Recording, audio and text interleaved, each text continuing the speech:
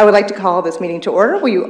Council meeting for October 5th, 2023. I would like to call this meeting to order. Will you all please join us in the Pledge of Allegiance?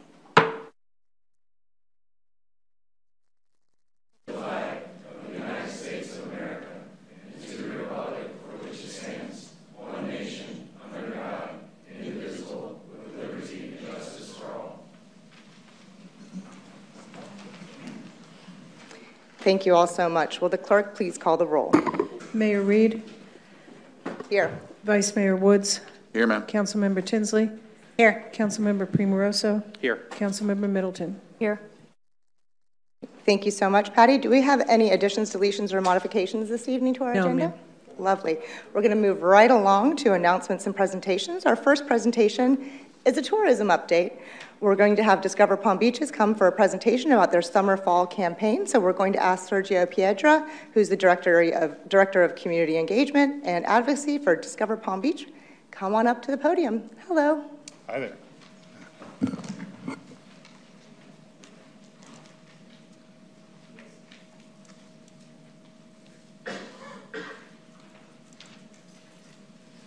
Okay. Mayor Reed, council members, city staff and all. We're here for an update. We're in a good news business. This is the tourism update. And I think you're going to be really pleasantly surprised with some of the things we're going to present to you this evening. Again, I'm Sergio Piedra, Director of Community Engagement and Advocacy for Discover. And our second presenter tonight is going to be Milton Seguera, our President and CEO, his first full week on the job. So investing in Palm Beach Gardens, I'm going to kind of take you through a quick trip. The most important thing you're going to see is that we are investing in Palm Beach Gardens. When it comes to our website, you can find Palm Beach Gardens found throughout it. Not just the hotels and not just the Golf Classic, but also an entire page dedicated to the city. And also on social media. Social media is one of the most important things we use to market the Palm Beaches and Palm Beach Gardens. And you'll see yourself on Instagram, Facebook, TikTok, across our different channels. And one of our favorites is Mayor Reed, who was nice enough to give us one of the best videos we probably have ever used to promote the Palm Beaches. I'm sure that we can always, if you haven't seen the video, by all means see it. So, but it was a big hit this summer during our Love the Palm Beaches campaign. Thank you again, Mayor. You can also find gardens throughout our visitor's guide. There's also a page dedicated to the city and also highlighting some of the restaurants and the great culinary scene here in the gardens. And we'll be happy to be a sponsor this year for the tree lighting. We have not done that before, so we are happy to be on board for that. And when the golf tournament comes back around, the Classic, as it's known right now in this moment, again, we'll be sponsors for that and promoting that as one of the best events we have in the Palm Beaches. But now, I'd like to bring Milton on for some of the more important facts and figures and things about our campaigns. Thank you, Sergio. Madam Mayor, Council, public here, thank you so much. It's a pleasure for me to be here and share with you more information about this beautiful city. I've been here a week in my job. I live nearby, but we spend so much time here in Palm Beach Gardens. This is a beautiful place, and last week I had the opportunity to attend the BDB update, and I have to congratulate this council and all the investors and stakeholders for the phenomenal development this city will see in the next 2 to 5 years. That's phenomenal. And that's why I want to share with you, before I share with you where we're going to go, what's happening here in terms of numbers. First, we have a in-house system in which we generate most of our stats and how we measure success in certain KPIs regarding the tourism company. We have more than 20 sources in different categories. So we have a robust way of finding this type of numbers.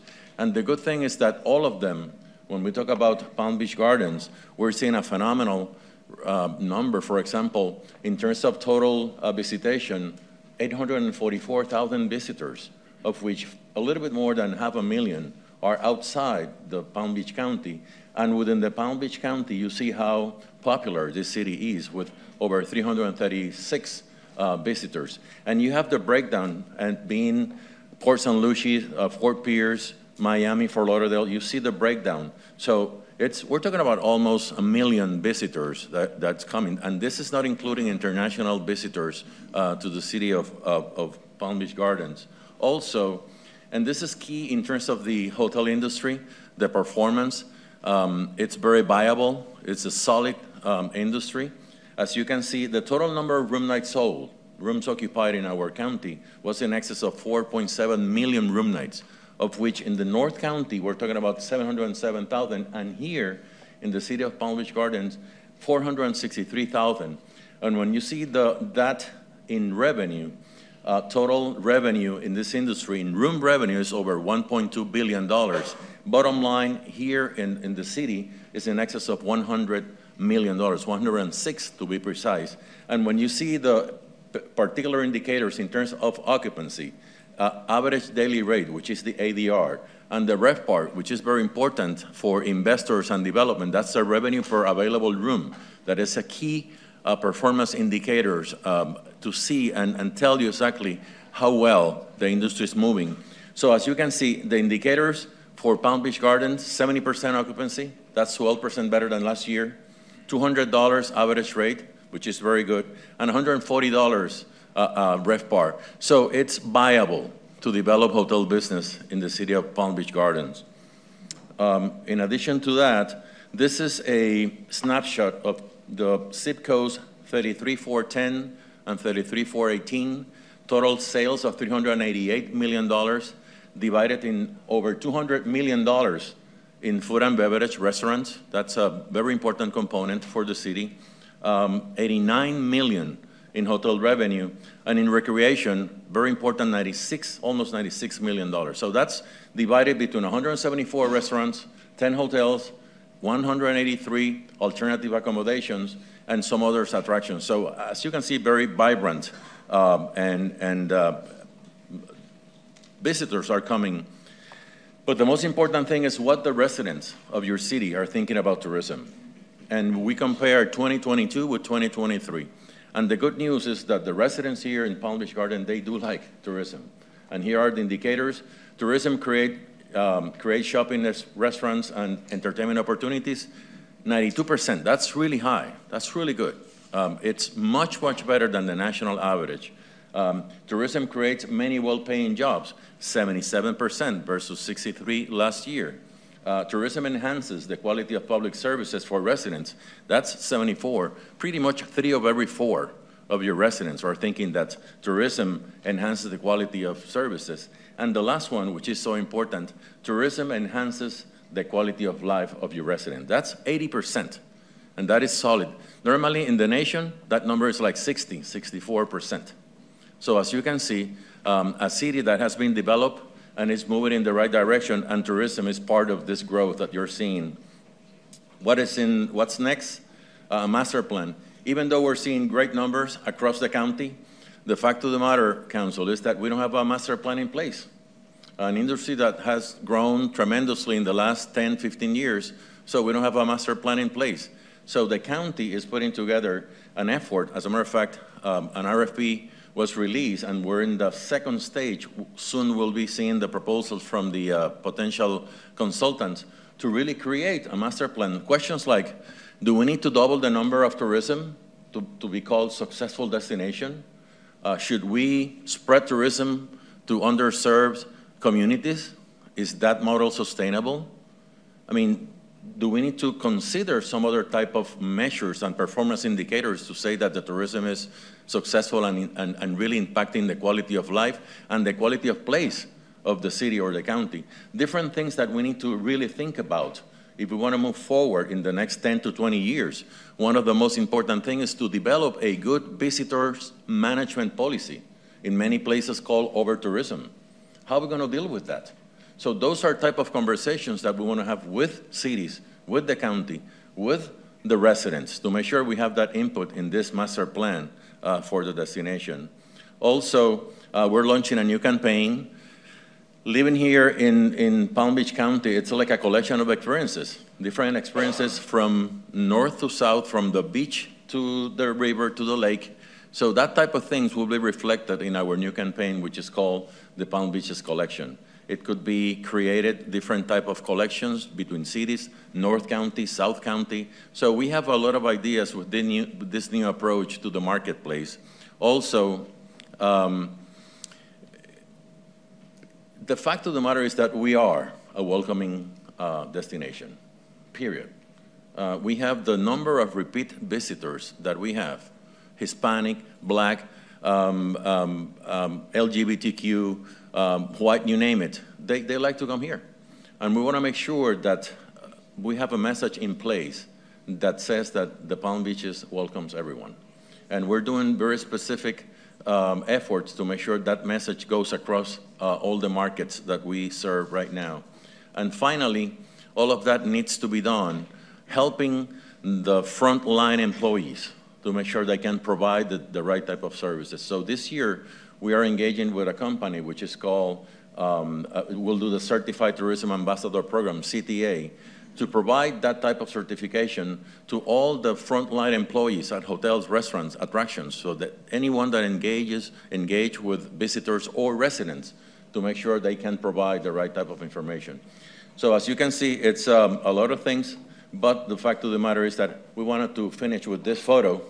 Maybe you know where is this. This is today's the DoubleTree, if I'm not mistaken.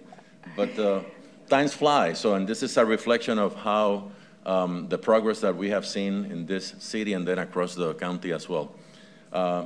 Madam Mayor, that's a report. If there's any questions, I'll be more than happy to answer. Thank you, Milton. I'm going to speak on behalf of myself and Bert because we both grew up here. And when we grew up, that was the only hotel in town, unless you went to Singer Island, and that was the Colonnades, where MacArthur was anyway, right? So this is extraordinary to see that picture. It's definitely very nostalgic. And I want to say it was such a pleasure to ride with both of you, you and Sergio, on the first Brightline ride the other day. It was amazing. So thank you for all you're doing for our community. Thank you very much. Thank you, questions, Council. everybody? Good evening. No? Thank you. All right. Thank you so much for coming. Next, we have a recognition of the Palm Beach North Chamber of Commerce for being awarded 3 top honors from the Florida Association of Chamber Professionals. So we're going to ask Noel Martinez, who is President and CEO of the Palm Beach North Chamber, to join me at the podium. And if all of our council could join us too, please.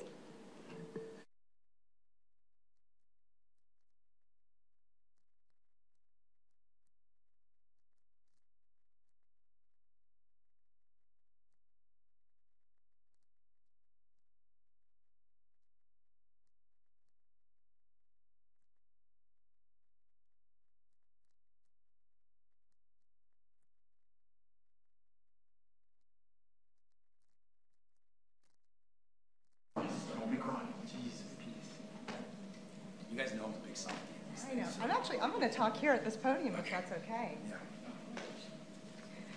This is different. I've never been over on this side as a council member.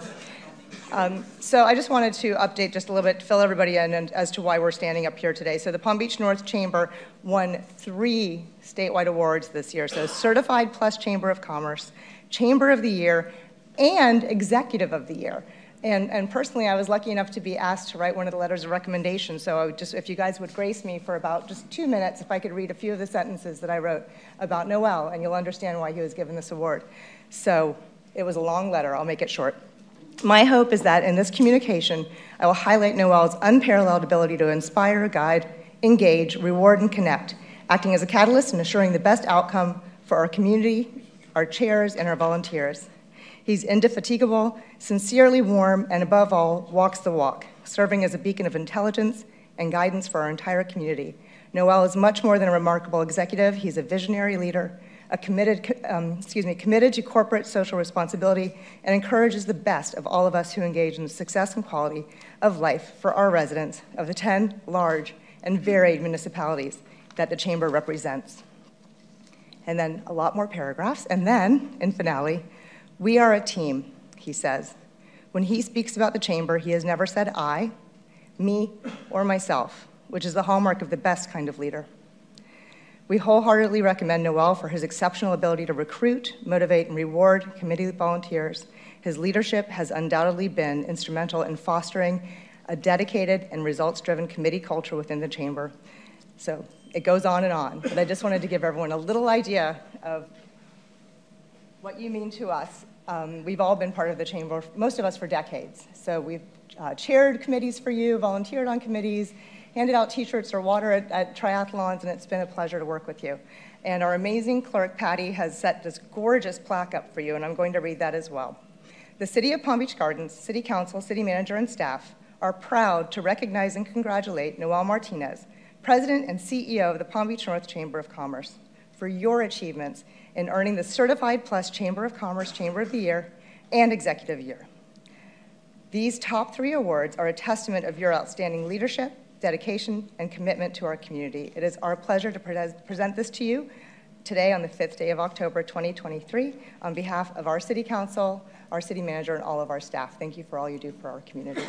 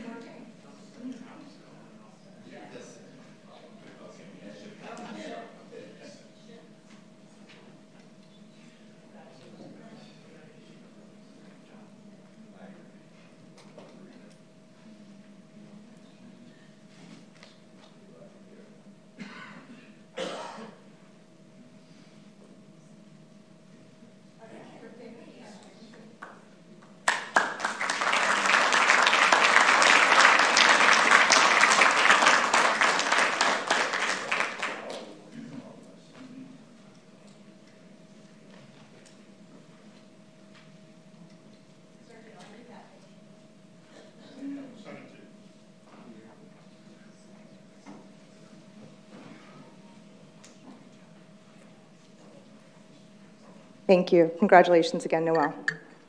All right, we are going to move along to comments from the public. We do have a few cards on items that are not on the agenda. When I call up your name, if you could kindly come up, and you'll be stating your name, and you'll have 3 minutes to speak. And if you guys would indulge me for just one more moment. Some of the folks that have come here tonight to speak maybe haven't been to our council meetings before. We were so glad to see so many seats and chairs again since COVID. So I just have a few little updates that we wanted to share on behalf of our council. So this is a public hearing where there will be presentations, testimony, questions, answers, and discussion. Above all, mutual respect and consideration is expected. This meeting is important to all of us and will be conducted with decorum. So to ensure that we meet these expectations, here are some ground rules. This chamber functions most effectively and efficiently by following the rules of decorum with respect and a professional tone and conduct. If you plan to comment publicly, ensure that you have been sworn in, stating your full name and address for the record, and make your comments within the allotted time, which here is 3 minutes. And just so you know, 3 minutes is about 150 words. So if you have any comments ready to go, you may want to do a little quick count. So if you could address your comments to the presiding officer and not to individual members of our council, staff, or other members of the public, we appreciate that. We ask you to be courteous, respectful, and allow others to complete their comments without interruption, without noises, without comments, and without gestures. Please do not clap. Please do not cajole or ridicule any speaker, whether they are council, staff, or a representation from the public. So please utilize common courtesy. Any disruptive actions and orderly conduct of the meeting out of accordance with our basic principles of decorum may be ruled out of order and will result in being removed from the proceedings. We cultivate and protect an atmosphere where the members of our council and the members of the public can attend to the municipal business that we all care about so much, openly, fairly, and respectfully with full participation. So with that, we'll go to the first card, and that is Ms. Terry Bates.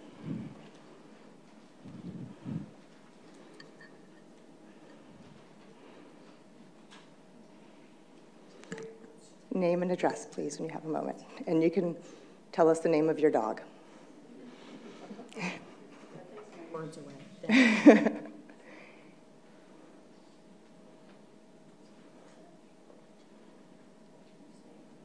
Thank you very much. I appreciate the opportunity to address the council. My name is Terry Bates.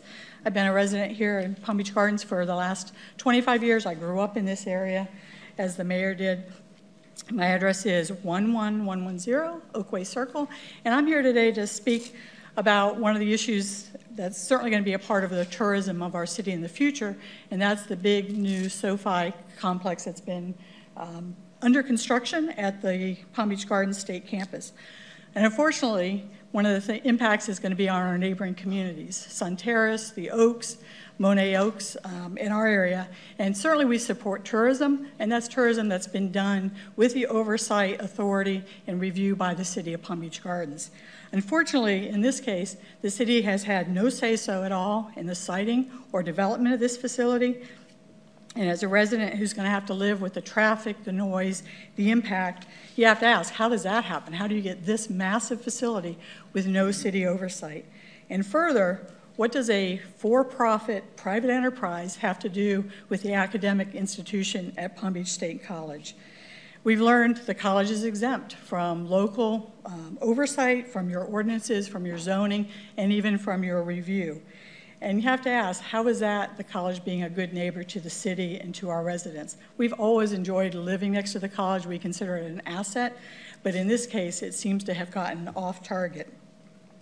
Under the terms of the lease, there's no limit on the number of events, the hours of operation of this facility. It's going to serve alcohol, food service. I don't know if there's going to be tailgating in the parking lots at the college. They plan a large marquee message board sign on PGA Boulevard.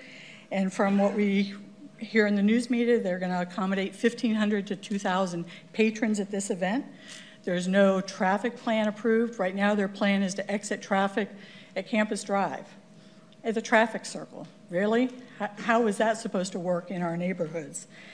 Personally, I think it's a cool concept. I think the golf competition is very, very interesting, but I think it's unconscionable that this college has moved forward with this without coordination, without input in regard to the city of Palm Beach Gardens. That's not what good neighbors do. I recognize that by law, the city can't do anything to stop or change this project. They are going full steam ahead with construction. They're ready to start operations in January. And at this point, the best we can do is help to mitigate the impact of the project on traffic, on our neighborhoods, and on our community. And I appreciate that the city has done its review.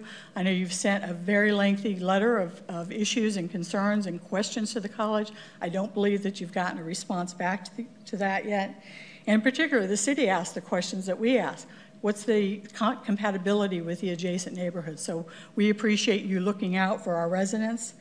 And although you have no say-so over the development, I think now you're in the position, no pun intended, you're batting cleanup to try and do the best you can with the facility that's moving forward. So thank you very much for the opportunities to address you. Thank you, Ms. Bates. City Manager, is there anything we should follow up on that? I couldn't have said it better myself.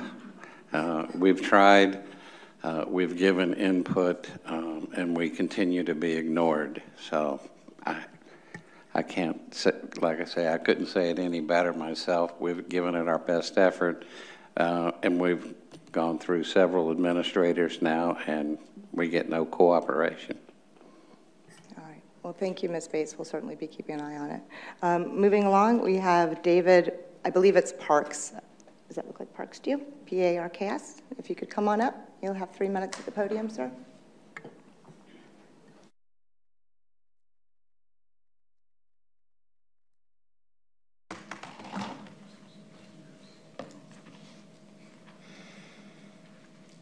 David Parks, 11648 Ficus Street. I'm here to make an inquiry about the charter process and make 2 charter requests. But for the thousands that have joined our community since 2018, some background from the last charter review. Voters on the 28th of August 2018 weighed in and elected to retain a 5-year charter review, 19, 20, 21, 22, 23. And outside of cleaning up an outdated charter that was not in compliance with Florida state statutes, in what our contracted committee moderator called the fastest charter review he'd seen in 40 years of public life, a huge expense was devoted to the charter review to implement a private citizen's revenge agenda for being ousted by term limits, with lots of taxpayer loot spent on lawsuits to close the deal. My interests for speaking out at the time, as they are tonight, was to fight to preserve the rights within the charter that give voice to the public. I come forward tonight with 2 requests to preserve the public votes. The necessary ordinances could be written by the city attorney without all the kabuki theater and expense of 5 years ago. I request Charter Ballot Question 1 to change Section 4.2 to expand the council from 5 to 7. The profile of this community has changed since 1977. By any metric, there have been stunning changes since 2018. So question 1 would be yes, no. If yes, then 4.3 would expand the quorum to 5. I request Charter Ballot Question number 2, which again deals with the Charter Section 4.2 to change the method of election. I would request replacing the current group arrangement and replace it with a council that is elected from defined boundaries that the council members actually live in. In 2017, group voting had 4 members of this council living within the same gated community as the private citizen who was orchestrating the last charter process. Group elections in the Gardens made that possible. It's a yes-no vote. If yes, a staff or court-approved pre-designed process would be triggered to define those boundaries using rigorous DEI analytics of the city's new demographics. The targeted implementation date would be March 2025. Current council would retain an assigned district until their term expired. Perhaps one of you elected under our current group process who lives in a gated community could explain why you would care if Cabana Colony was the subject of a future eminent domain scheme.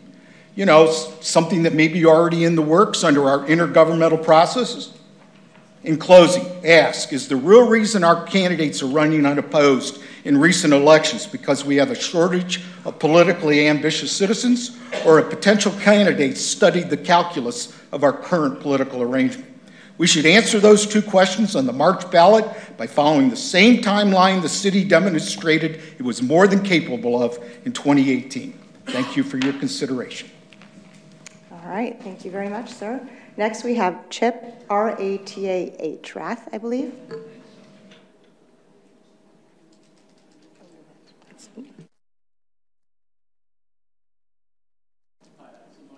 If you could pass it to our city clerk over here, please.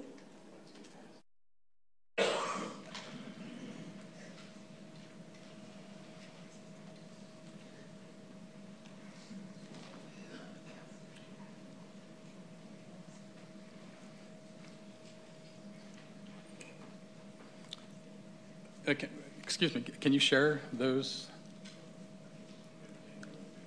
I beg your pardon? If you could give us your presentation, sir. The presentation is based on the literature I just gave you. Okay, our clerk is going to have to review that, and we will receive it. But we have about 30 more cards here tonight. I'm sorry. Okay. My name's Chip Rath. I live at 22 Marina Gardens. I live, if you look back here at this picture to the left, that is exactly where I live. That's my home right in the middle. I'm here to speak against the Port 32 redevelopment. I'm sorry, sir. Can you Yeah. please speak in the microphone? Yeah, I'm sorry. Thank you. I'm here. Okay, so I'm so sorry to interrupt you. So on your card, we have a little area that was checked off for, it was listed as a traffic study. If you'd like, we'll be having, if you don't mind waiting a moment, we'll be able to put you in the pile with everybody else that have given their cards to talk about this one specific issue. Is that be okay? Sure. All right, thank you so much. If you could distribute that, that'd be Understood. I appreciate that. So we just had you in the wrong pile here. We'll let you go first when it comes time. How about that? All right, so that is it for items that are not on the agenda. So next, we're going to move on to our city manager report. Ron, do you have a report this evening? Thank you. Just a couple of items. Thank you very much. First, I'd like to bring David Reyes to the podium, our Director of Emergency Management, to give you a wrap-up of our activities with our sister city, Crystal River. David and his crew and the employees have done, the city of Palm Beach Gardens have done a fantastic job of rendering assistance to Crystal River and their employees. David, great job. Good evening. For the record, David Reyes, Community Services Administrator, Director of Emergency Management. And I just have a brief update on the last trip that we did, Operation Sister City, to work with Crystal River. As you know, in addition to sending resources to help the city with stormwater and park cleanup, One of the employees was affected by the storm. In fact, this employee had about 3 feet of water inside his home, so he lost everything. So we activated our Operation Sister City program, and I'm happy to report that we raised in about a week close to $3,000, which you can see right here in front of you. Christ Fellowship, again, a great partner, always there for us, donated $1,000. All the city employees, our city council, together purchased a whole list of items on Amazon for a total of close to $1,500. And our golf course charity fund donated another $500. So combined is about $3,000 that we were able to bring in to assist this employee at Crystal River. It's amazing. And then the special part of this whole program was our Riverside kids. If you could see in the picture on top, our Riverside kids wrote some amazing notes for him, and that was the special part, and that we put inside the care box, and that made it really special for him. All the items were delivered last Friday, and he received everything last Friday. And in addition to it, I just want to make one special thanks to 2 employees, Daniel Wittick and Jennifer Nelly. Unfortunately, they're not here tonight because they're in a football game with their kid, but they volunteered. They actually went out there and delivered all these items on their own time to bring all this to the employee on time. So it was a really special moment.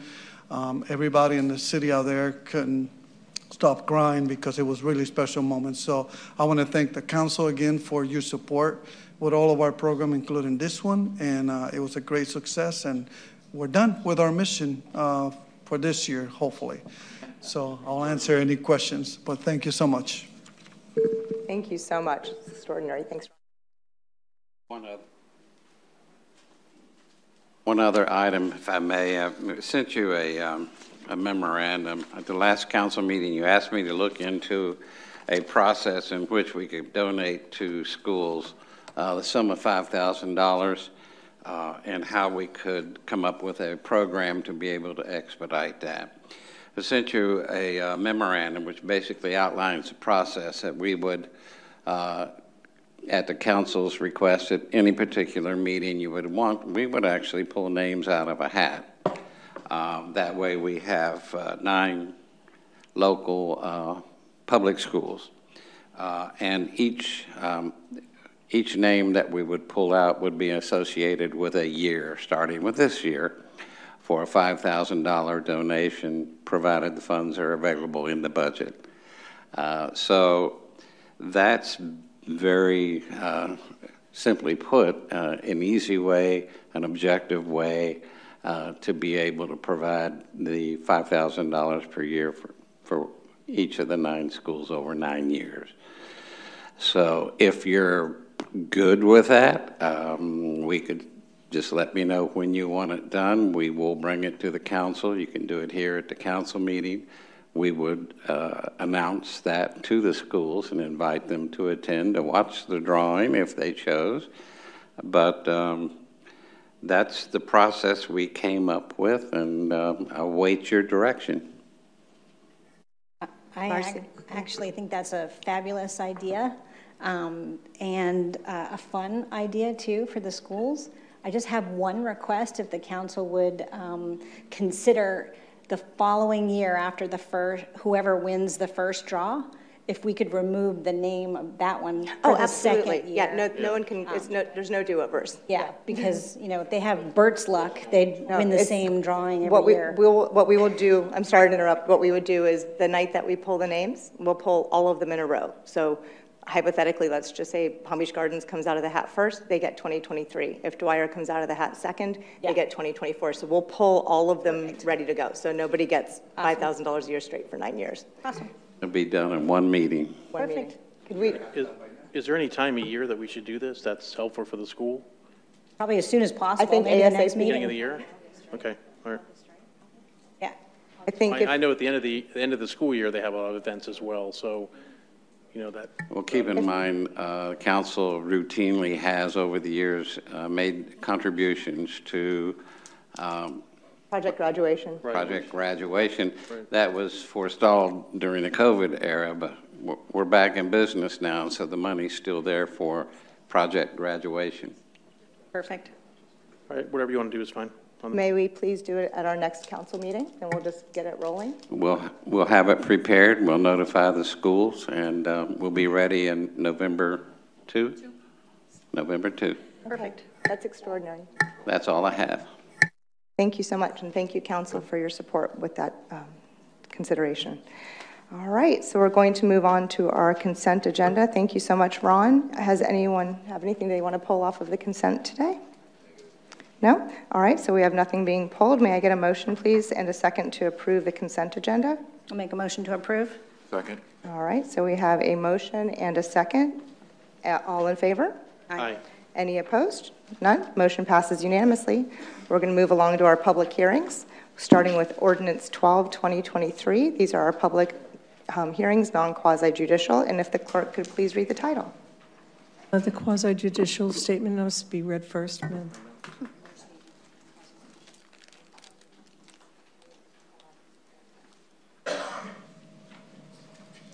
Tonight, we are holding quasi-judicial hearings in the following cases. Ordinance 19, 2023, at first reading, a city-initiated petition to rezone 13.45 acres. Resolution 58, 2023, a planned unit development PUD amendment. Resolution 59, 2023, a major conditional use approval.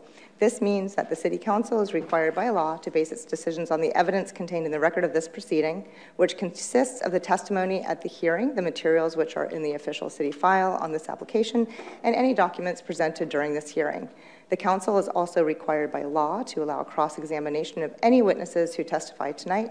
Cross-examination may occur after the staff, the applicant, and other participants have made their presentations and will be permitted in the order of the witness's appearance. It is necessary that anyone who testifies at the hearing remain until the conclusion of the hearing in order to be able to respond to any questions. If you plan to testify this evening or wish to offer written comments, please fill out a card over here to my right and provide it to our city clerk immediately. The city clerk is over here to my left, so we'll need those cards now if you would like them read in. The city clerk will now swear in all persons who intend to offer testimony this evening on any of these cases. If so, will you please rise?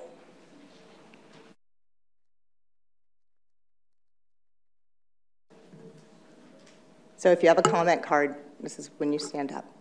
Yes. Excellent. Thank you. Do you solemnly swear to tell the truth, the whole truth, and nothing but the truth, so help you God? Thank you so much. Now, if the clerk would please read the title.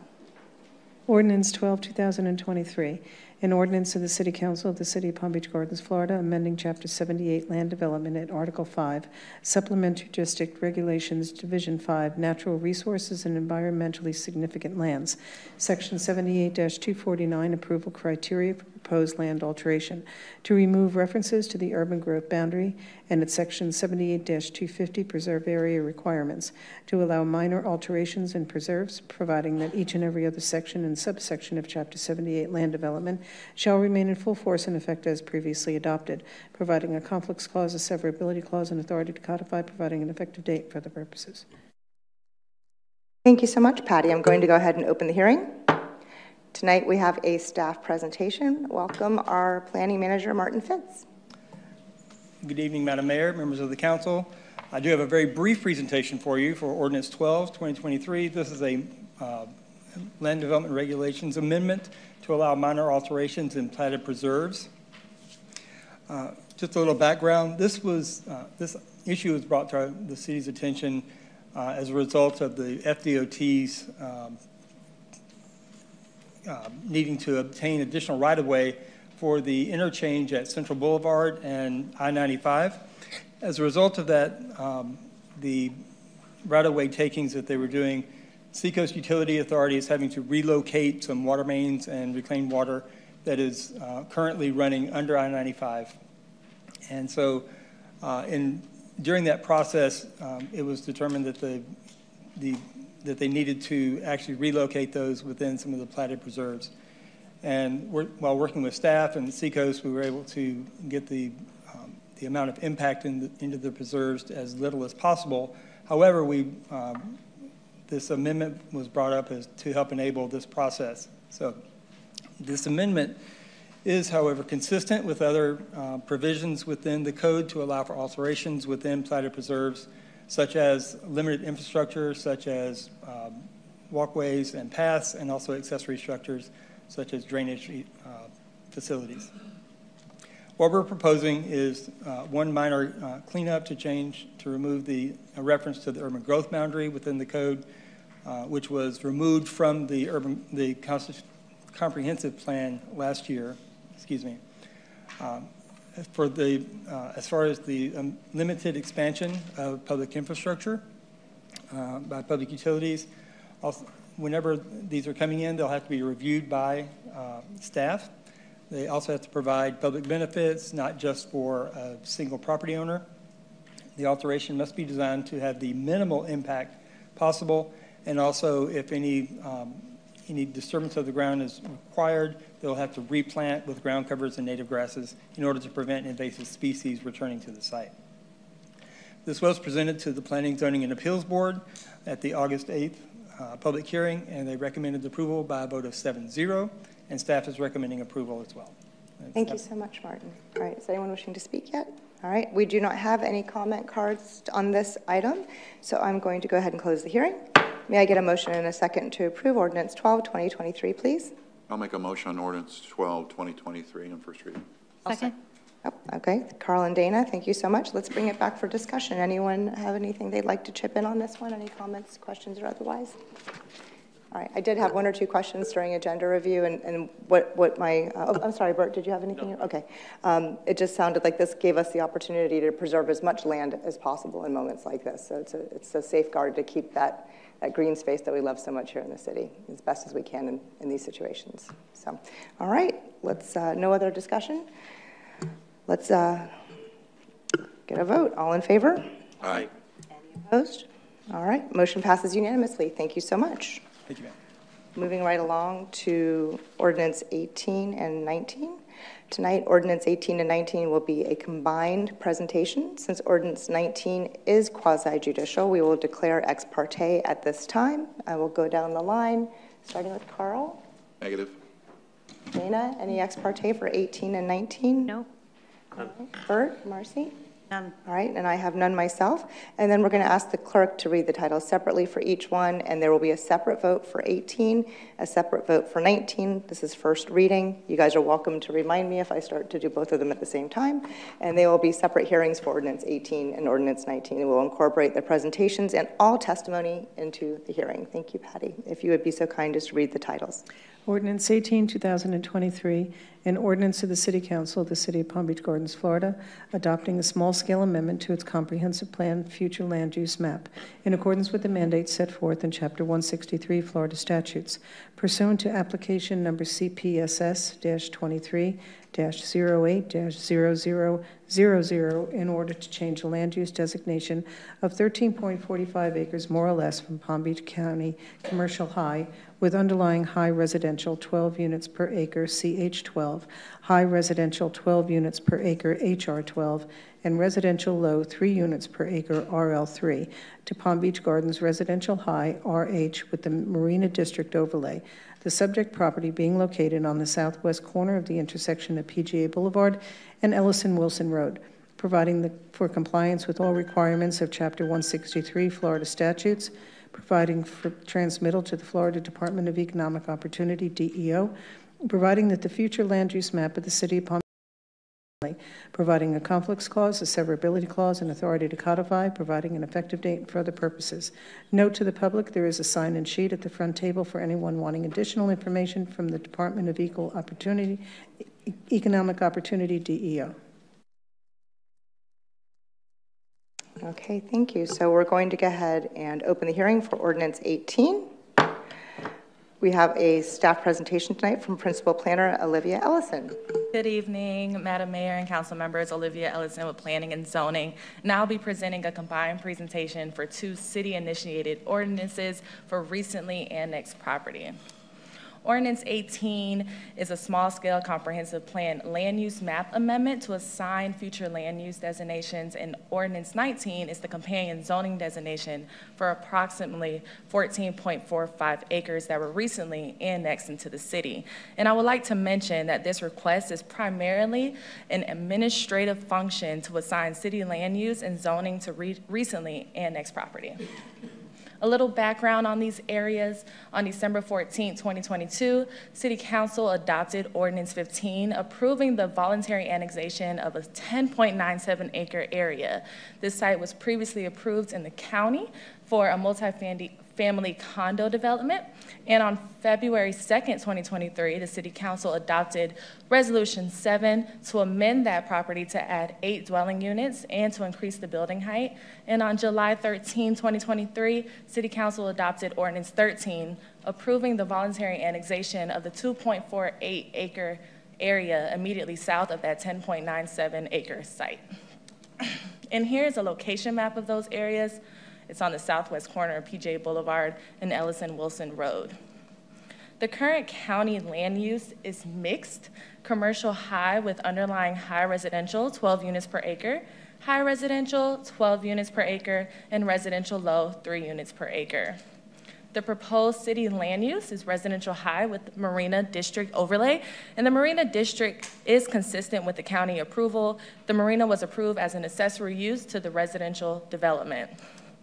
The current county zoning designations is mixed as well. We have residential plan unit development and multifamily residential. The proposed city zoning designation is PUD overlay with the underlying residential high zoning district, and staff believes that providing a unified and consistent zoning district for contiguous parcels is best practice. And these petitions or these ordinances were publicly noticed in accordance with city code, mailers, postings, and newspaper ad. And staff provided the Palm Beach County Intergovernmental Plan Amendment Review Committee, IPARC, notice on August 30th, 2023, and we have not received any comments to date. And our PZAP board voted 7-0 to recommend approval for what's in front of you, and staff also recommends approval. Thank you so much. Thank you so much, Olivia. All right, I don't see anyone trying to speak. I do not have any comment cards, so I'm going to go ahead and close the hearing on Ordinance 18. May I get a motion and a second to approve and bring it back for discussion? I'll make a motion to approve Ordinance 18, 2023, first reading. All right. Second. All right, thank you, Dana and Bert. So do we have any further discussion on 18? Nope. All right, all in favor? Aye. Any opposed?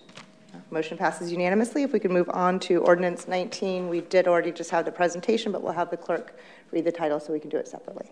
Ordinance 19, 2023, an ordinance of the City Council of the City of Palm Beach Gardens, Florida, rezoning certain real property, such property being comprised of 13.5 acres in size, more or less, and located on the southwest corner of the intersection of PGA Boulevard and Ellison Wilson Road, providing that these parcels of real property, which are more particularly described herein, shall be rezoned from Palm Beach County Residential Plan Unit Development, PUD, and multifamily residential medium density, RM, to Palm Beach Gardens Plan Unit Development, PUD, overlay with an underlying zoning designation of residential high, RH, providing that the zoning map of the City of Palm Beach Gardens be amended accordingly, providing a conflicts clause, a severability clause, and authority to codify, providing an effective date and for other purposes.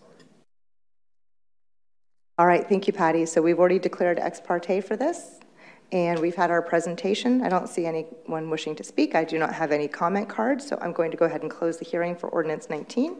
May I get a motion and a second to approve? I'll make a motion on Ordinance 19, 2023, first reading. Second. All right, thank you, Carl and Dana. Do we have any further discussion on 19? Let's go to vote. All in favor? Aye. Any opposed? Motion passes 5-0. Thank you so much. Moving on to Ordinance 28. If the clerk could please read the title. Ordinance 28, 2023, an ordinance of the City Council of the City of Palm Beach Gardens, Florida, amending Chapter 62, Streets, Sidewalks, and Certain Other Public Places by adopting new Section 62-33 entitled Streetlights in Non-City-Owned Rights-of-Way, providing that each and every other section and subsection of Chapter 62, Streets, Sidewalks, and Certain Other Public Places shall remain in full force and effect as previously adopted, providing a conflicts clause, a severability clause, and authority to codify, providing an effective date and for other purposes. Thank you so much. I think our city manager will be speaking on this. You're all familiar with the situation and the issue that this ordinance addresses. It's sort of a cleanup thing to clarify the fact that the city will not pay for streetlights on non-city owned streets unless we have an interlocal agreement. Thank you, sir. I don't see anyone wishing to speak. I do not have any comment cards. So I'm going to go ahead and close the hearing. May I get a motion and a second to approve and bring it back for discussion? I'll make a motion, ordinance 28, 2023, first reading. I'll second. All right, thank you so much, Carl and Marcy.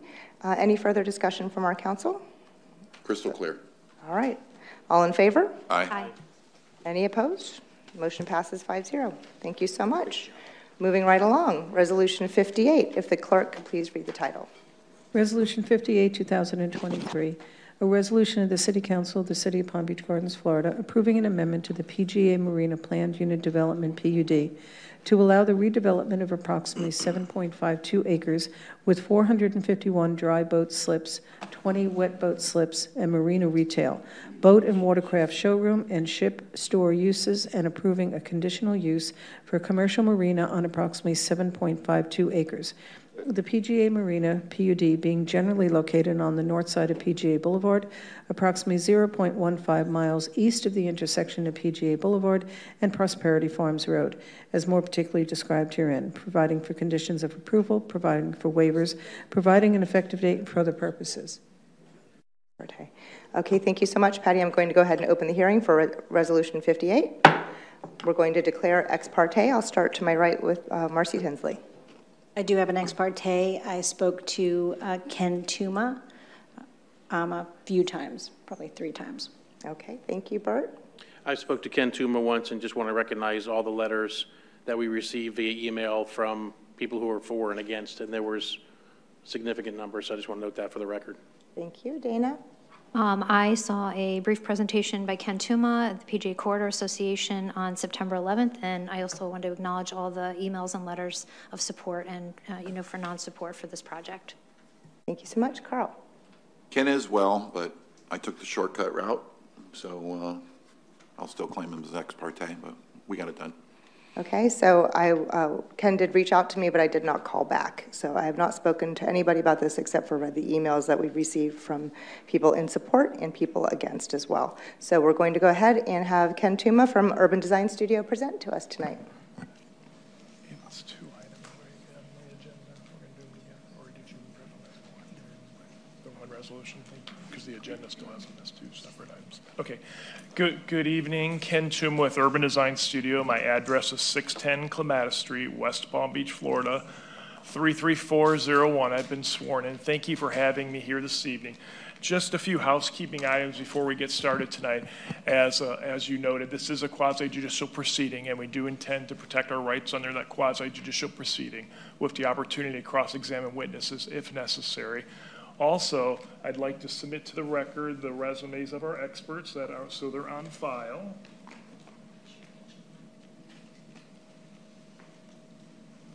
They disappeared.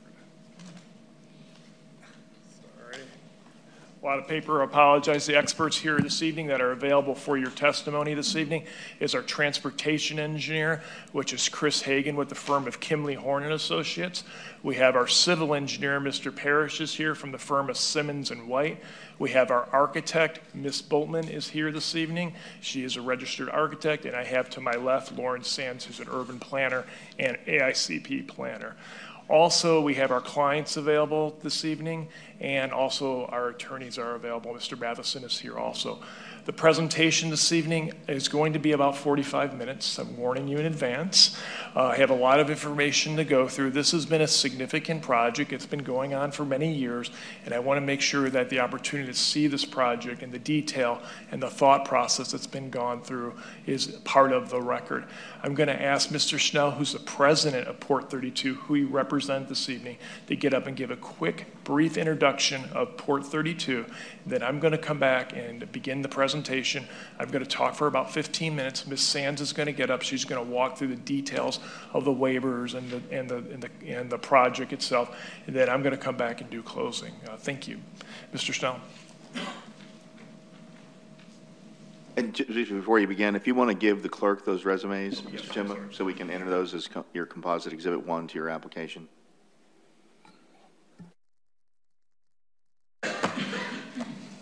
Great. Thank you, Ken. Good evening, Mayor Reed, council members. It's a pleasure to be here to present this evening. Thank you for the opportunity.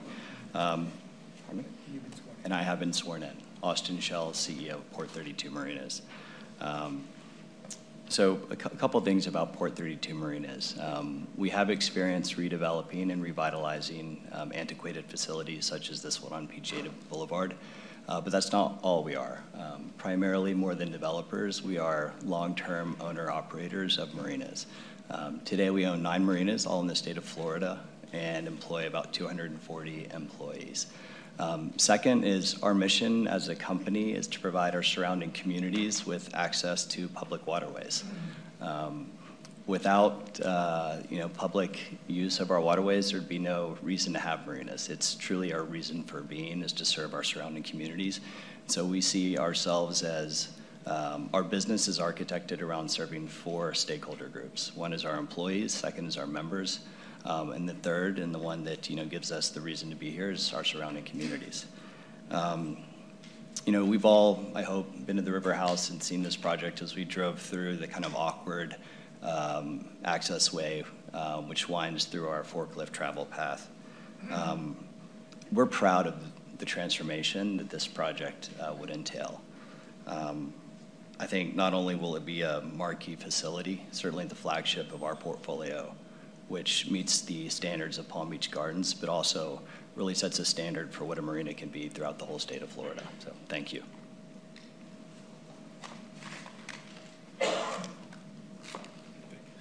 Thank you, Mr. Snell. Again, Ken Tuma with Urban Design. I'm going to walk through a few slides here.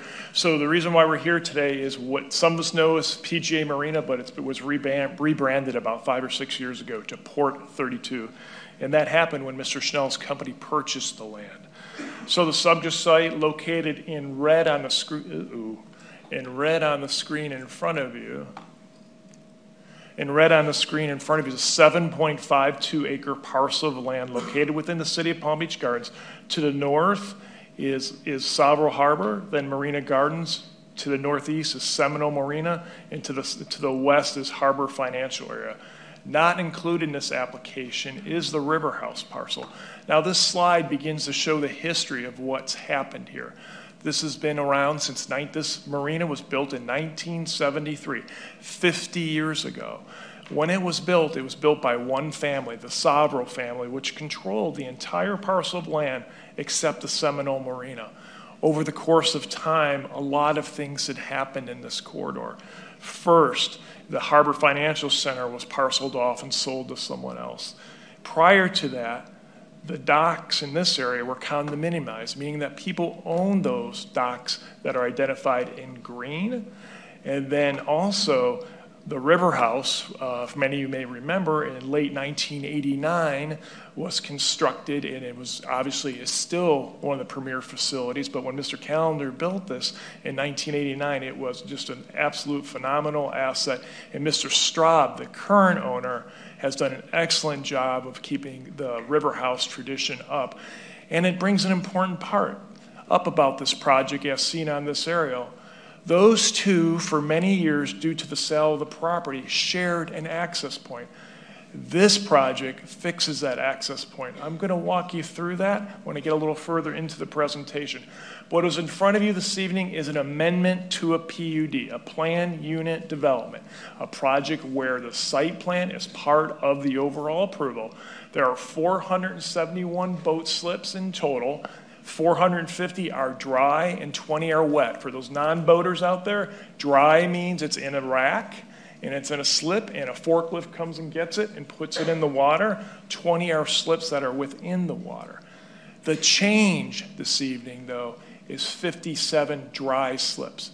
There are 7 waivers. Ms. Sands is going to walk you through those in detail. 3 of those waivers are existing conditions today, and a waiver for, and then there are also a waiver for height and a waiver for parking. One of the waivers, by way of example, is the existing condition along PGA Boulevard. As you know, your code requires a buffer along PGA Boulevard. We don't meet that criteria. That's an existing condition today. Every utility crosses right in front of PGA or Port 32. Seacoast, FPL, they all cross the intercoastal right by the corner of the bridge. But you'll see in the waiver that Ms. Sands presents to you, we've improved it working with your staff. We've got the area a little bit bigger where we could. We added landscape. My point being, the waivers that are in front of you are waivers, most of them are from existing conditions.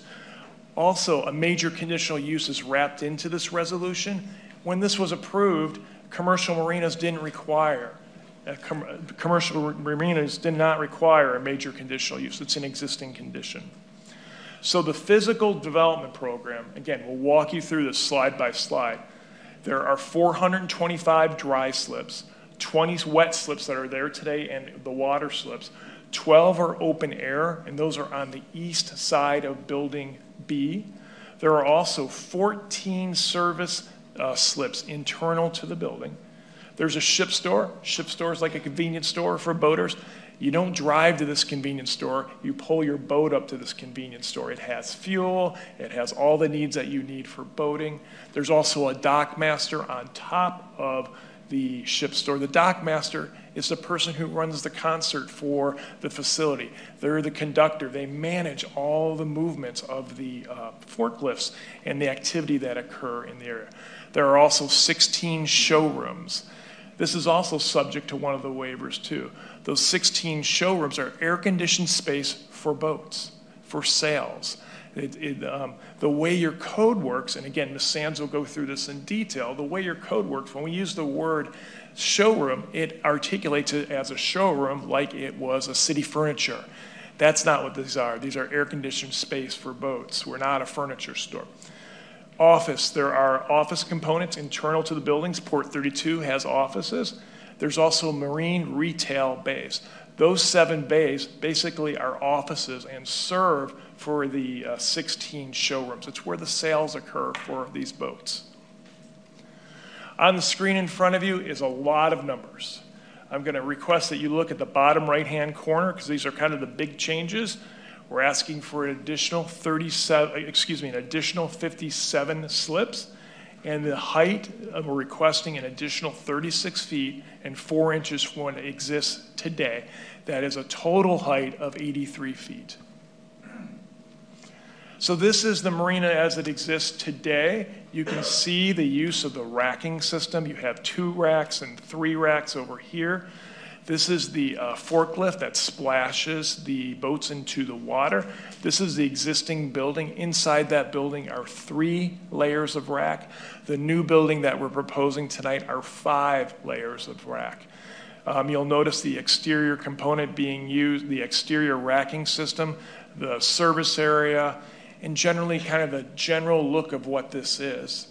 This is an outdoor facility, outdoor maintenance. What we're proposing is to bring it all inside. All the storage will be inside. In fact, except for 2 small areas, all the forklift traffic will be inside also. So changing this dynamic from an external boatyard with boats all over the place to bring it all internal within a building. This is the new proposed building that's in front of you tonight. This is the subject of our request. Beautifully done architecture. Ms. Boltman is in the audience. She has done a wonderful job. It is very beautiful. We've been working with your staff for many, many months coming up with this design. Let me walk you through some of the highlights, and then we'll get into the details later. First, here on the right-hand side, where my mouse is, you'll notice the use of glass. So it looks like so it is intended to show the boat's internal and create a nice effect. The use of all the awnings. This area on the ground floor, that's where the office retail space is to serve those 16 showroom bays. So 16 showroom bays, 8 on one floor, 8 on the other, air-conditioned space. This is the drop-off area. So when you have your boat reserved, this is where you drop off, and your boat is in this area. And you'll notice that everything is internal except the small space between the 2 buildings. and then over here is where the boats drop off. So this is in plan view, not included in the right-hand side. This is the location of the river house. The river house is its own approval. We have, partly as a part of this application, we do have an administrative amendment because we're amending the river house's application also to allow for access. So while it's not subject to you this evening, we do amend their access point also. So on the screen in front of you, you'll notice 3 buildings. Building A is the ship store and the dockmaster store. Building B is a storage facility, and Building C is a storage facility.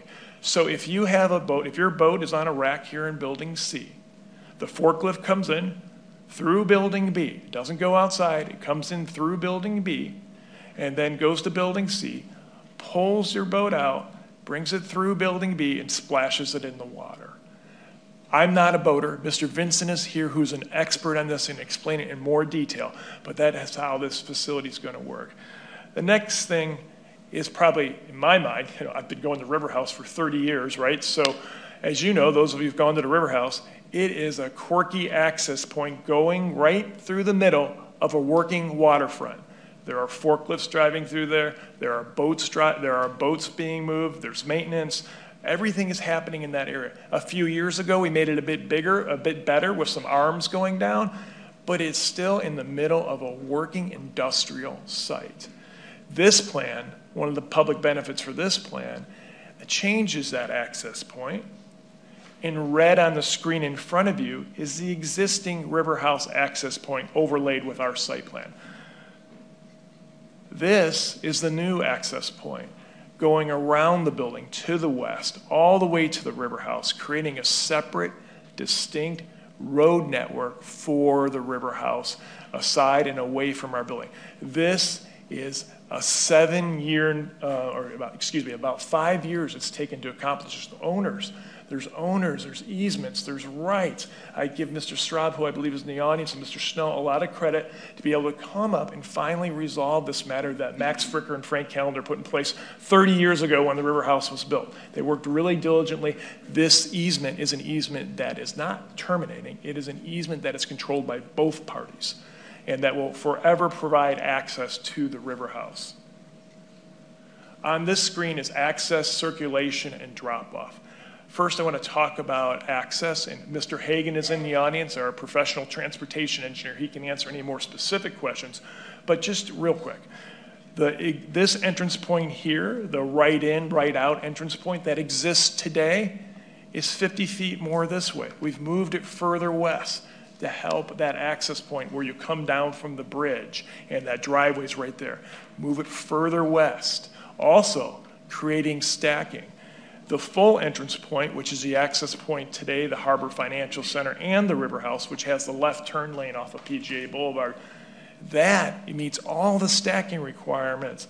We've improved that intersection both for our project, but also for Harbor Financial Center and the River House. We've made some modifications to allow truck traffic to work a little bit better and also to provide that direct access to the River House. So if you're coming to PGA Marina, how do you get, if you come, sorry, Austin, if you come to Port 32, how do you get there? Port 32, you turn left, you're turning left, I come into the building, I follow the blue dots, and then I come to this roundabout and I drop off my equipment for fishing or whatever I may be doing on my boat for a day. And then I go park within the facility. It is really important to note, previously this site had a waiver for parking for the boat slips. We do not have a waiver for parking for the boat slips. We have met your city's code. This redo has allowed us to achieve that. Okay, I'm going to ask Ms. Sands to go through the details, and then I'm going to come back up. Thank you. Good evening, Madam Mayor, Vice Mayor, and council members. For the record, Lauren Sands with Urban Design Studio here tonight on behalf of the applicant, and I have been sworn in. Thank you, Ken, for kicking us off. My job tonight is really to try to simplify a lot of the technical aspects of this project. As Ken mentioned, this project has been in process for over 5 years with the city. We've worked very diligently with staff to try to work through all the unique site constraints that PGA Marina and Port 32 have faced throughout that timeline. We're going to start over on the right-hand side of the screen with Building A, which is the smallest of our 3 buildings. This is our ship store and dockmaster building, located right off of the Intracoastal Waterway. This building is approximately 5,500 square feet with 2,300 square feet on the first floor for your ship store. This is a convenience store, but it's not your typical convenience store that you would drive up to if you were off of PGA Boulevard or North Lake, let's say. This is specifically designed to be accessed from the Intracoastal Waterway, whether you're getting on or off your boat for the day or whether you're refueling at the existing fueling stations. This building was also designed to activate the Intracoastal Waterway by providing additional public areas that are much nicer than what's out there today. There's additional restrooms to serve the patrons who are arriving via boat, and the fueling stations are being improved as part of that as well. This is a view from the Intracoastal Waterway. If you were facing kind of southwest, the ship store in front of you shows the ship store dockmaster building shows the ship store on the first floor with the 2 fueling stations in front of it. Directly on the right side of the building is your public areas. There's seating and landscaping as well as in the front of the building. Directly behind Building A are your 12 open rack systems that Ken mentioned at the beginning. We'll get a view in just a moment here where you can see how that interacts with the rest of the site within this launch area. Behind those open racks is Building B, which I'm going to walk you fully through buildings B and C as well. To the left of the screen here, just under this flag, is the existing launch area that's staying in the same place that it is today, with the docks remaining in the same location. This embankment that you see is PGA Boulevard.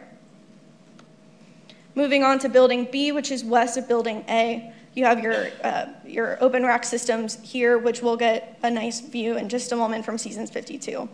Building B is the first of our 2 storage buildings, and directly to the south of that is that drop-off area that Ken walked us through just a moment ago. This building can hold 176 dry storage slips within its walls. The other component of Building B is the showroom, which can accommodate 16 showroom bays, 8 on the first floor and 8 on the second floor. These were placed specifically adjacent to PGA Boulevard where they could be visible. Ken pointed out where we have those windows, and we'll see some renderings here. But that was designed to create that transparency and that sense of arrival when you're heading westbound or eastbound on PGA Boulevard.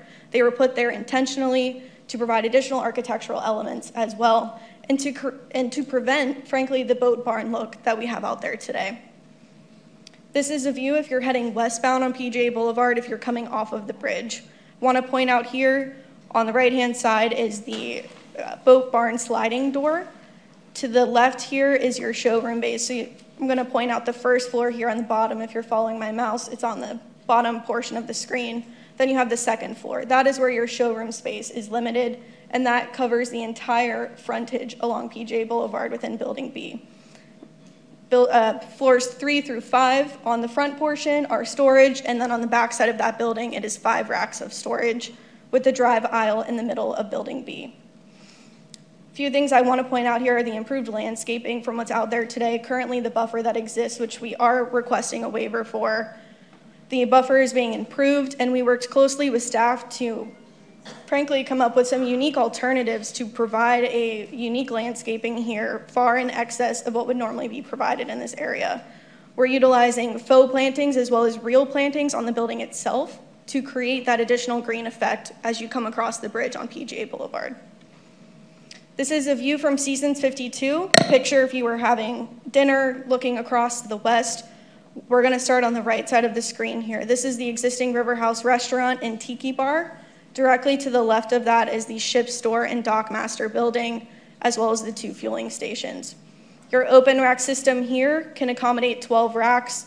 These are mostly utilized for staging, with the first 2 utilized as wash racks if patrons choose to do so. The open door system here, this is where any and every boat that is being stored at this marina will come in and out of. This door completely closes at night, closes during hurricanes or any other conditions. But every boat being stored at this facility will be behind this door as well as the door in Building C. This is the existing launch area that is remaining unchanged as part of this application. A little bit hard to see here, but there's a gated access way here that is at the end of the drop-off that Ken walked us through. Directly next to that is the pedestrian access. So when people are dropped off at Port 32, they would come out to this launch area to get on their boat for the day. Moving on to Building C, which is the largest of our 3 buildings on this site, it can accommodate 249 dry slips. It's important to note that this building is completely encompassing the entire outdoor area that's out there today. The footprint of this building is essentially mimicking where the racks are today. Also inside of Building C are 14 service slips. The service today is mostly outside, so all of that is coming inside into the first floor of Building C. The other component of Building C that's really important to note is there's 2 types of office. The first type of office are 7 marine-related sales. I'm using air quotes if you can see them for a reason, because it's really an office component. And this office component functions directly with the showroom. So the showroom in Building B can hold up to 16 showroom boats.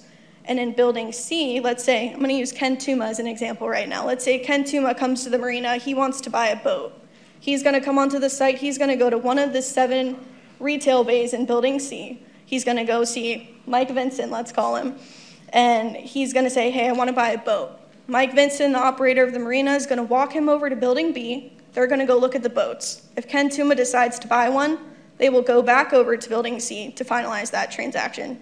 Hopefully he does decide to buy a boat. But that's how those 2 uses function together between Buildings B and C. We do park those 7 marine-related sales as a retail component. We are really over parking that between that and the showroom space, but I'm going to walk us through the showroom calculation in just a little bit.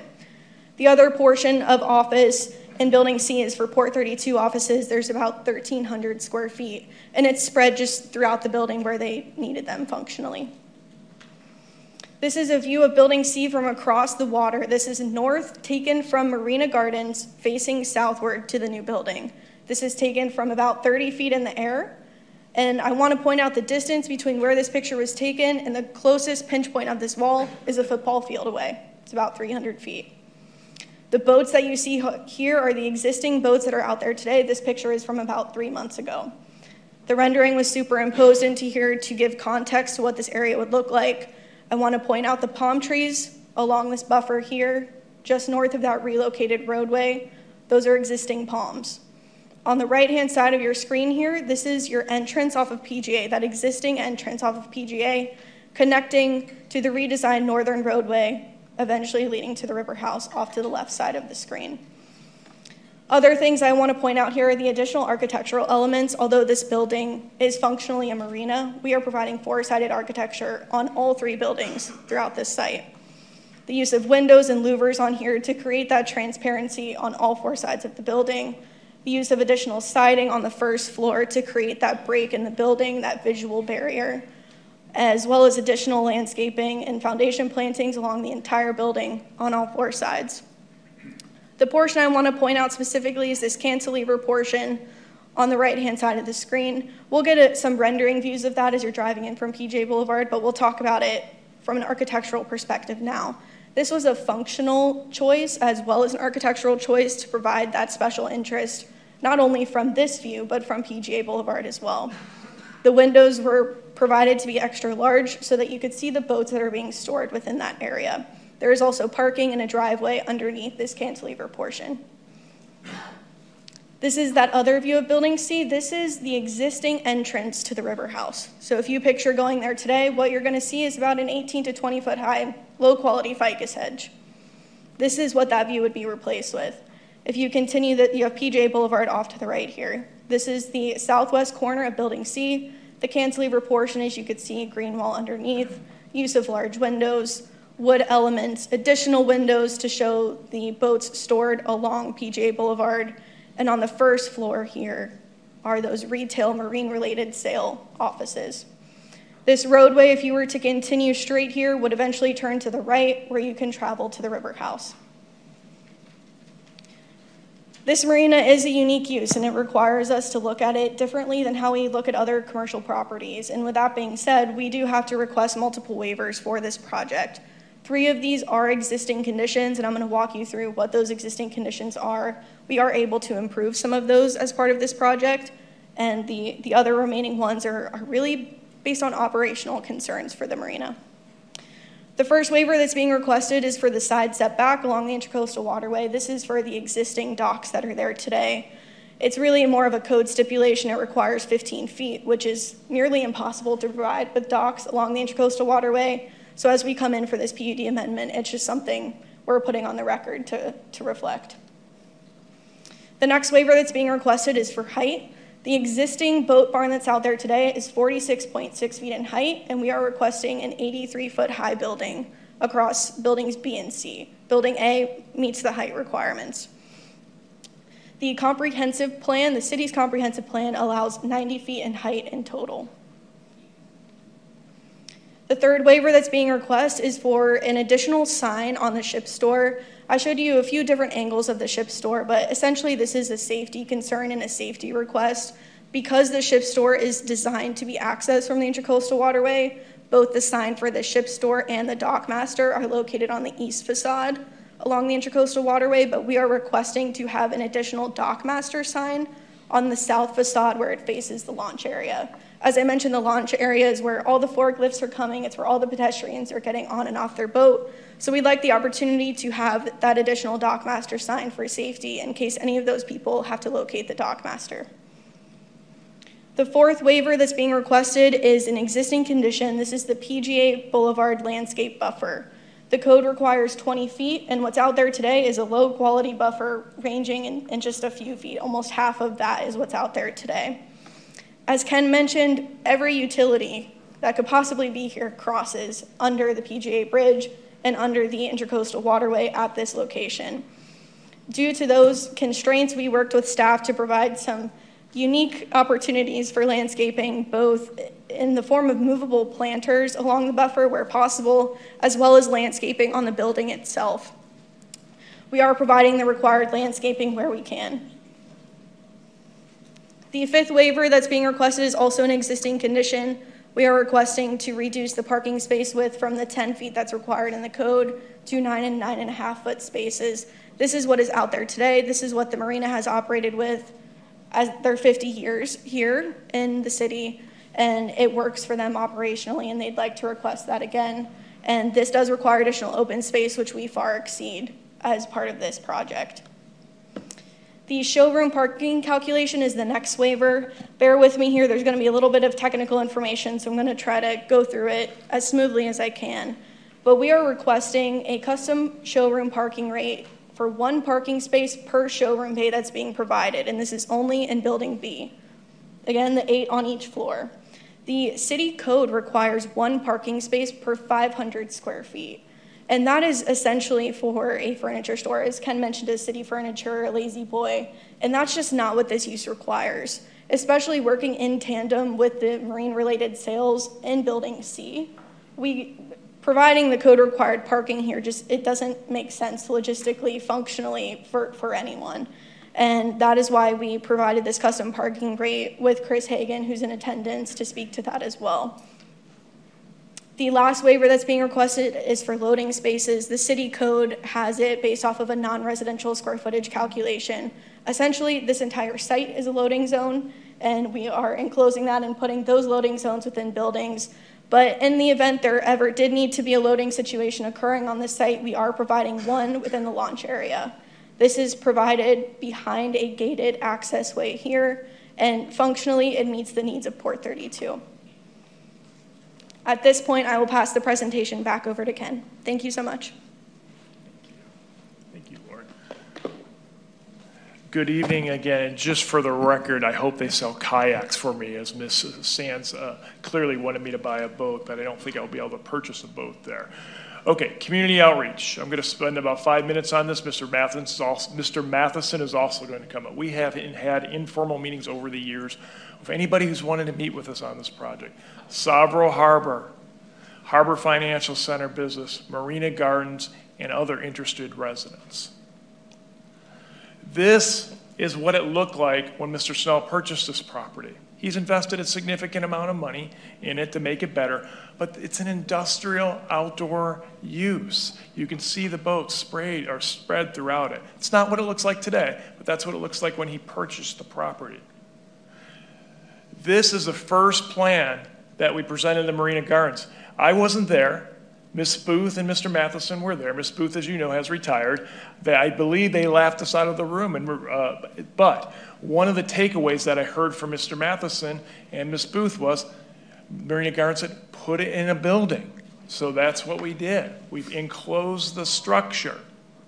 And that's where this building came from. Now, it's not perfect. There is no doubt there's going to be a debate tonight, and that debate is about height and traffic and a couple other items I'm going to walk you through. But where we are, we've provided this building. It's 83 feet of height. It is bringing all those uses inside. It's eliminated all the noise condition. When Mr. Snell redoes this building, he's also going to be purchasing new forklifts, which are much quieter. But this is the building that is in front of you this evening. Now, one item that came up. Will this building throw a shadow on our houses? Ms. Boltman is in the audience. She can testify to the accuracy of this slide. However, in December at 10 a.m. in the morning is the worst time of year. And yes, it does throw a shadow into Savro Harbor. It does not throw a shadow onto the units to the north on Marina Gardens. Height. I'm going to spend a little bit of time talking about height because it's clearly an item of debate. 83 feet in height is our request. There's 68 feet internal of that is a rack system so that a boat sits on top of it. It's how that works. 36 is allowed per the zoning code. We're requesting a waiver for that. The comprehensive plan allows us to request a waiver up to 90 feet. What we are, not a waiver, a total height up to 90 feet. And what we are requesting is 83 feet. So there's a development pattern in the corridor. Your city's comprehensive plan encourages redevelopment.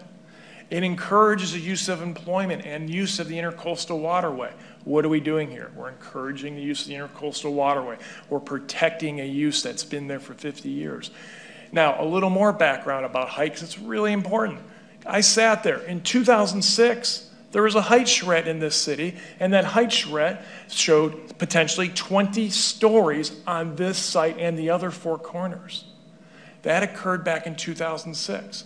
At one point in time, this facility, this site was approved for a 9-story hotel, 115 feet of height. It had lounges and convention centers. So there is a pattern of what's occurring. This is your comprehensive plan, and its strategies to encourage and emphasize the use of the intercoastal waterway. The maximum building height of 90 feet. This is a surrounding height. The Ritz-Carlton here in the bottom right hand, 106 feet. And then the Solera at 62 feet. Someone's going to ask the question, well, Mr. Tuma, the Solera is down a little bit in the hole. Absolutely correct. It's down about 20 feet.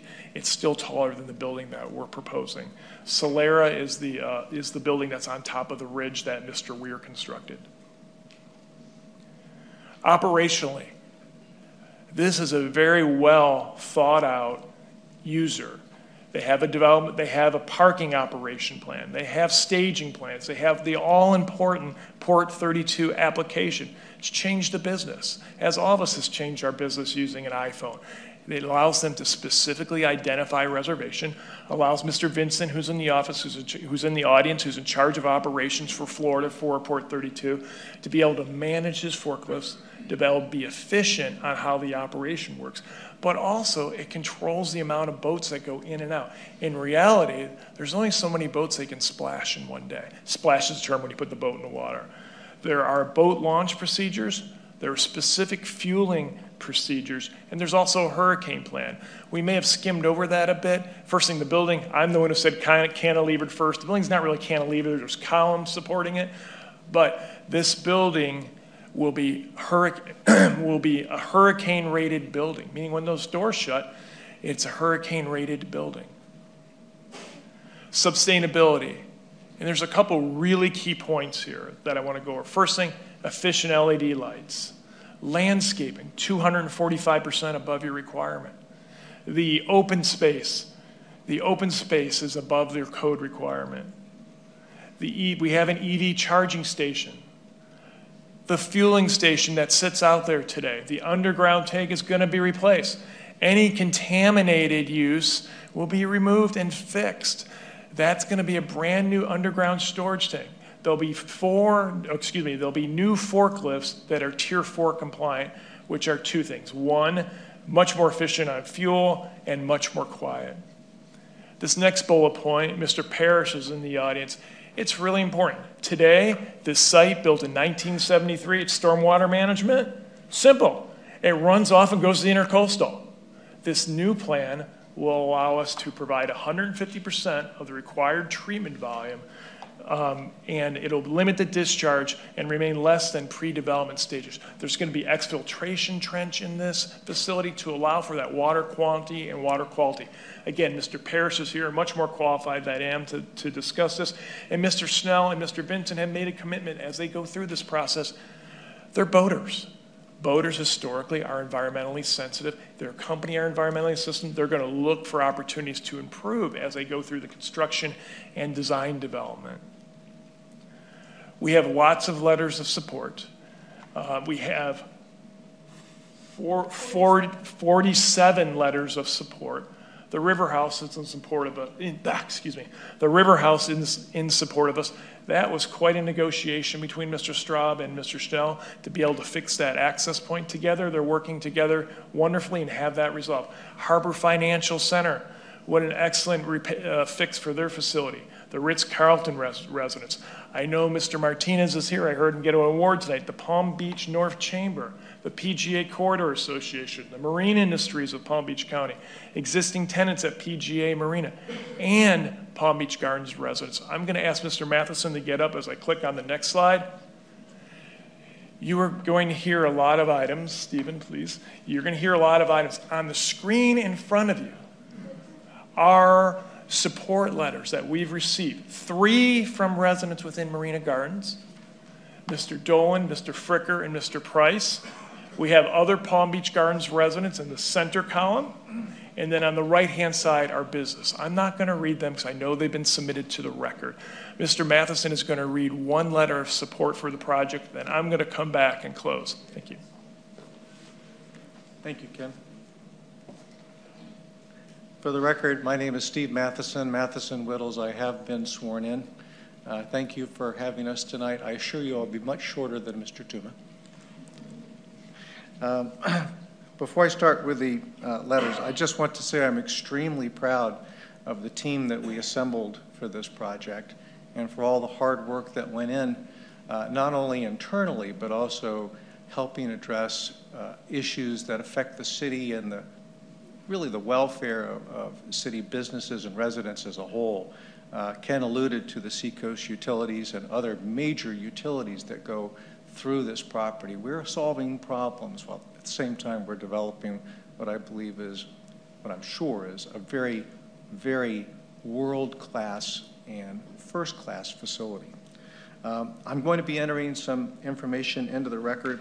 Before I do so, I'm not going to go through all 47, and I believe there's actually some more since these were delivered, support letters. There are just 3, and they're very brief. So if you'll indulge me. First is from Steve Price. Steve is a resident of Marina Gardens. Steve is at 28 Marina Gardens Drive. He says, and this was provided to your staff, I'm an active member of Port 32 Marina and a resident of Marina Gardens. As a resident and a boater, I would like the project supported, and I believe it brings value and benefit to our community, Palm Beach Gardens. After reviewing the most recent renderings and the proposal, I think that the structure will enhance the appearance of the property and add an element of safety, as the new structure can withstand potential weather threats such as hurricanes and tropical storms. In addition, I would much prefer to have a building that supports and enhances the values of our beautiful waterfront in Palm Beach Gardens, as opposed to another high-rise residential structure that would only add more congestion to our area. This is a prime piece of property, and it certainly warrants the highest and best use for the overall community, and I feel the current proposal allows us that option. Stephen W. Price, 28 Marina Gardens Drive. Secondly, John Dolan, 3 Marina Gardens Drive. As a resident of the neighboring property, Marina Gardens, since 2006, and a boat storage customer of PGA Marina since 2011, I'm writing to you as a resident who has been peripherally involved in this redevelopment for some time, and I would like to see it completed.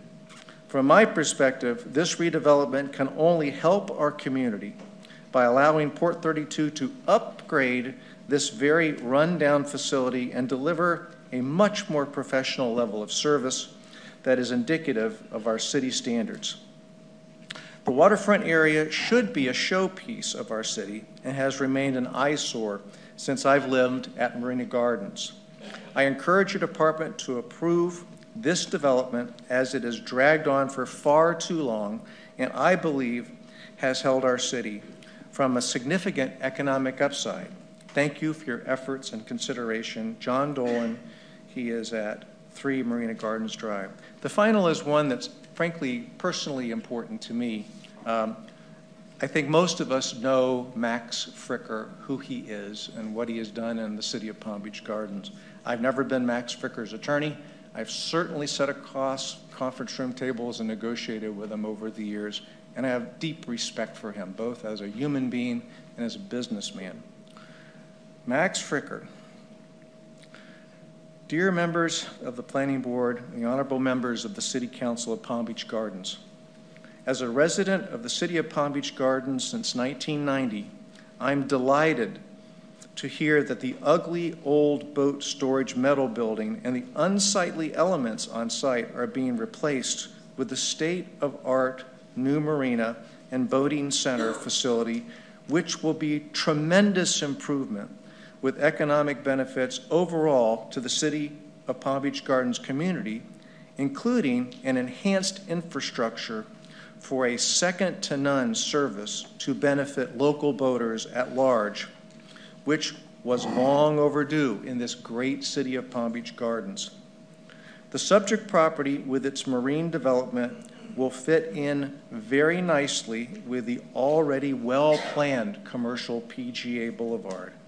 This letter shall serve as my total and unequivocal support for this project to proceed as planned, and I look forward to its realization. Respectfully submitted, H. Max Fricker. That one meant a hell of a lot to me. With that, what I'd like to do, as I said, is not dwell upon all of the letters of recommendation and urging support for the project. What I will do is I will deliver them to the city clerk. And there is, I'd like to have this part of the record, please. These are the 47 letters which were in at least when I stopped counting today.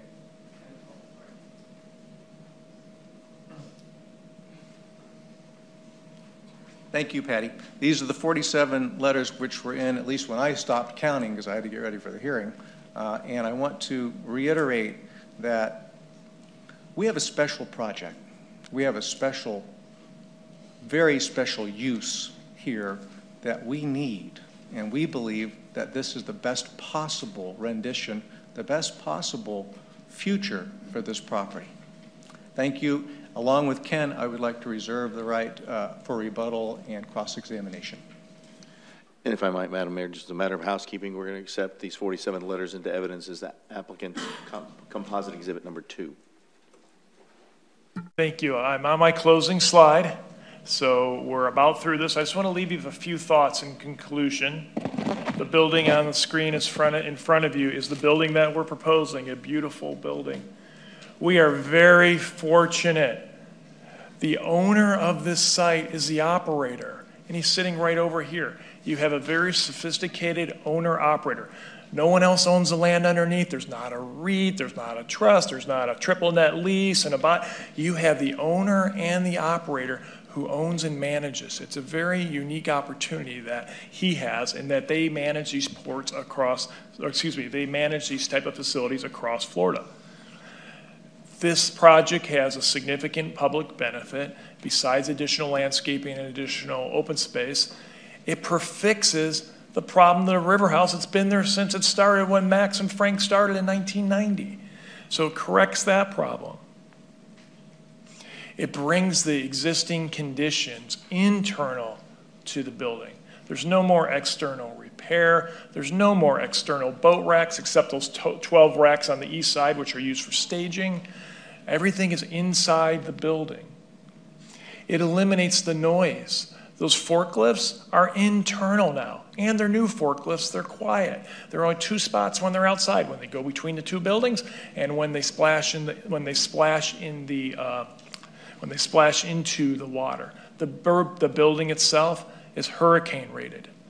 It is a hurricane rated building. It is an 83-foot high building that is hurricane rated with all these metal racks internal to them. It eliminates the stormwater management that should have been eliminated years ago. That shouldn't be flowing into the intercoastal directly as a sheet flow. It should go through a process. This fixes that. Most importantly, this is an $80 million investment that Mr. Snell and Port 32 are prepared to make within the city of Palm Beach Gardens. $80 million. And what does that do? This facility was built in 1973. It's 50 years old.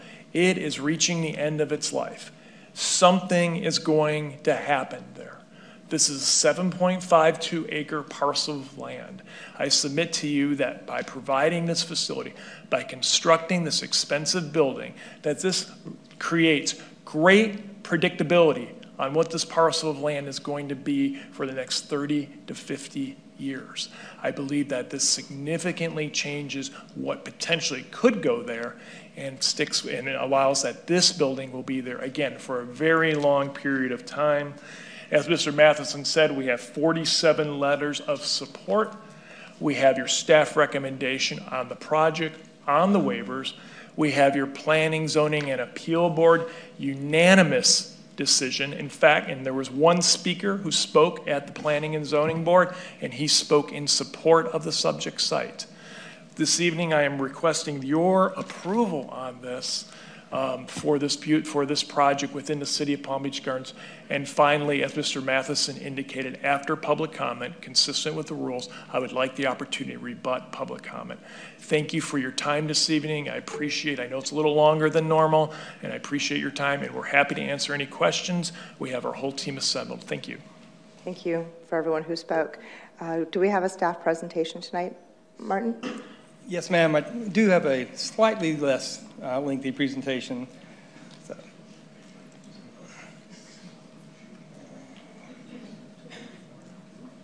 There you go. All right. Madam Mayor, members of the board, for the record, Martin Fitz, Planning and Zoning. And I do have a brief presentation. I just want to hit a few highlights.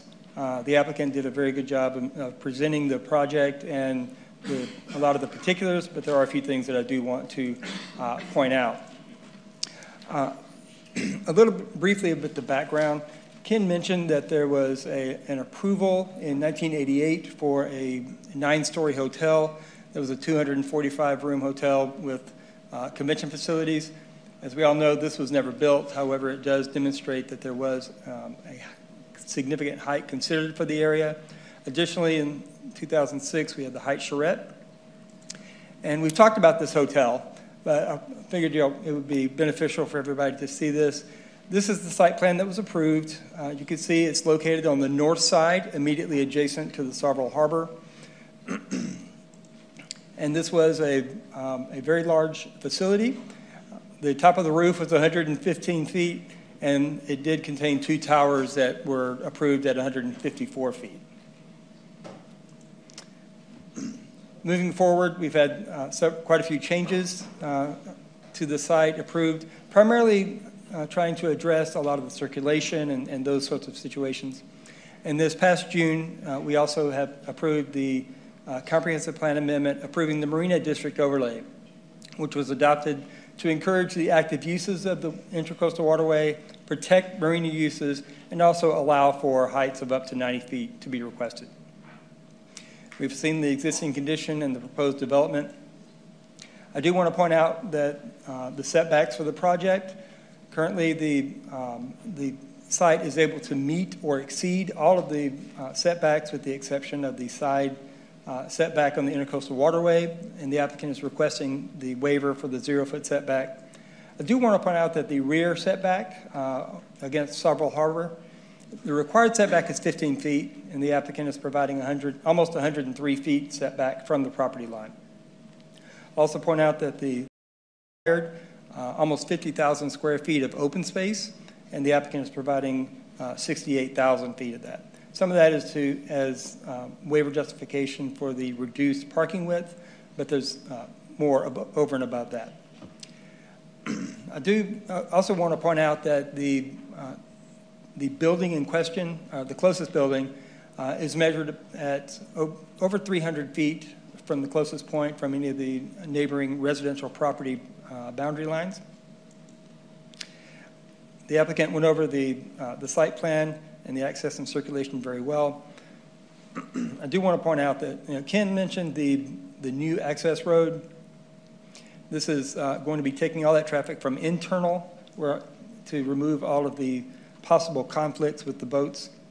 And so this will completely remove any of that. There are 2 gates, so unless you have a reason to be internal, that access is going to be denied. The applicant is improving circulation on site by providing continuous walkways through the site to connect the existing boardwalk along the Starville Harbor and the PGA Boulevard sidewalk. It's a 7 to 8 foot sidewalk. There is also a boardwalk along the northeast corner around the Riverwalk or the River House restaurant that guests can use to be able to get to the splash area as well.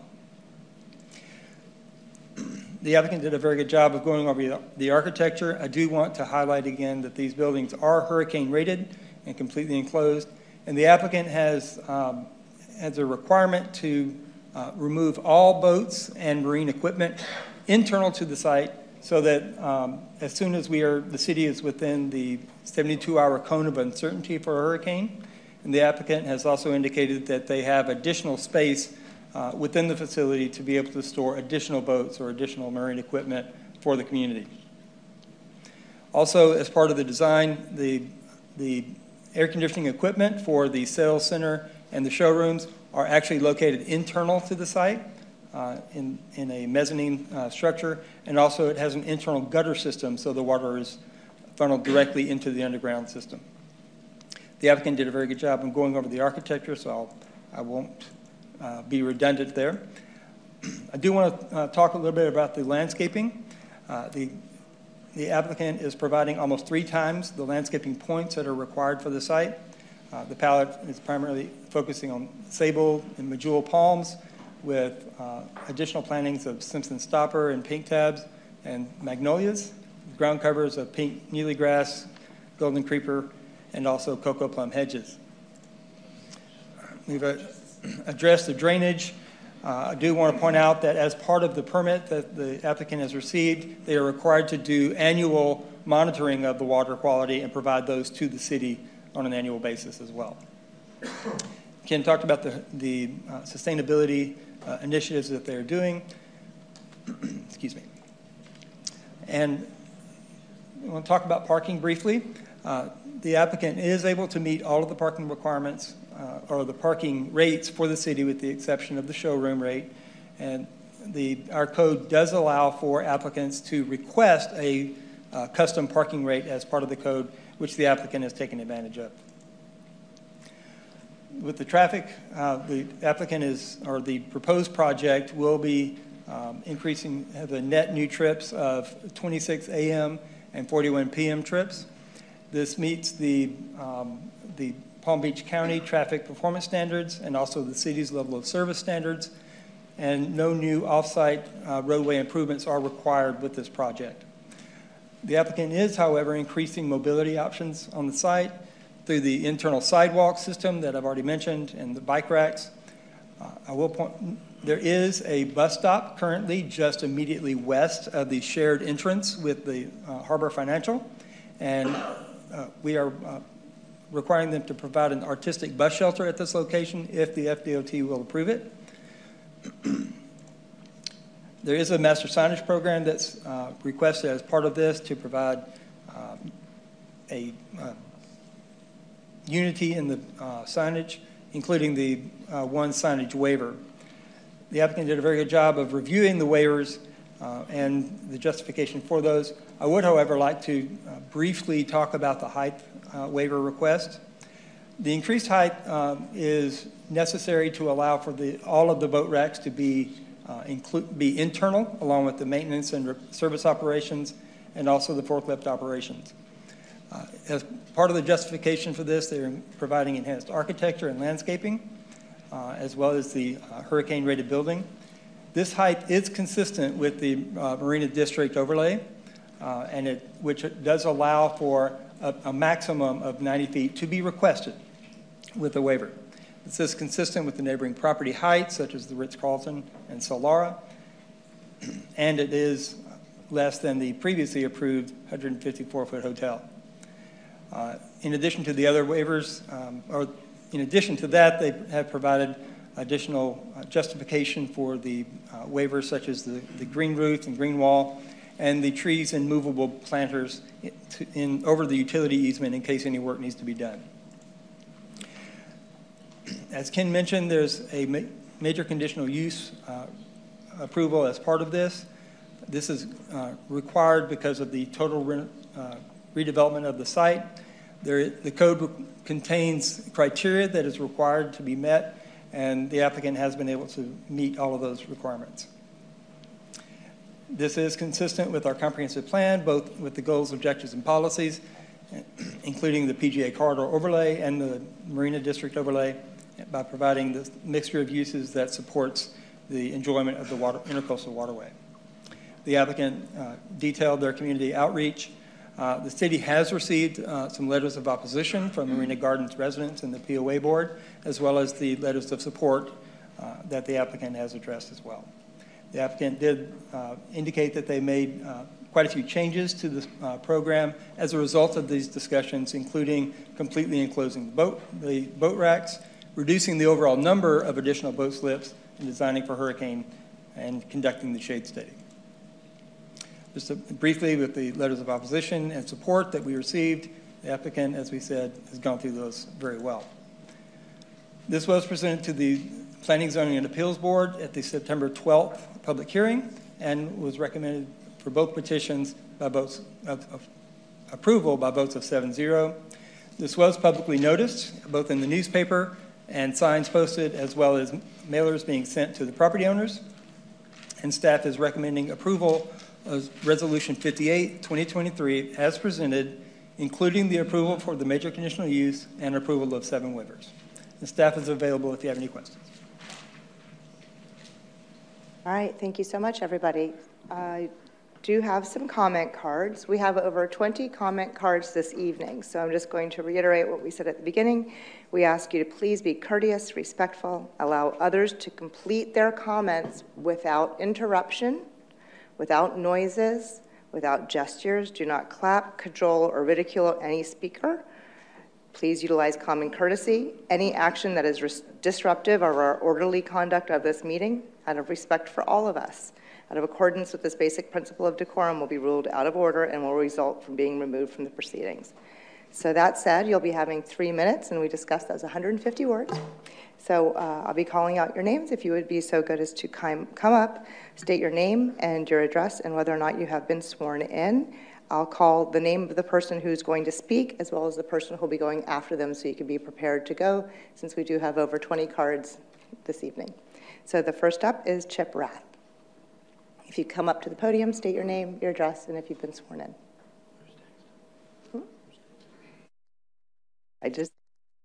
Hello, my name is... I'm so sorry, sir. And after that is Marissa Rath. Okay. My name is Chip Rath. I live at 22 Marina Gardens, and I have been sworn in. I'd like to hit just a couple points that are short, but very foundational and problematic with the process.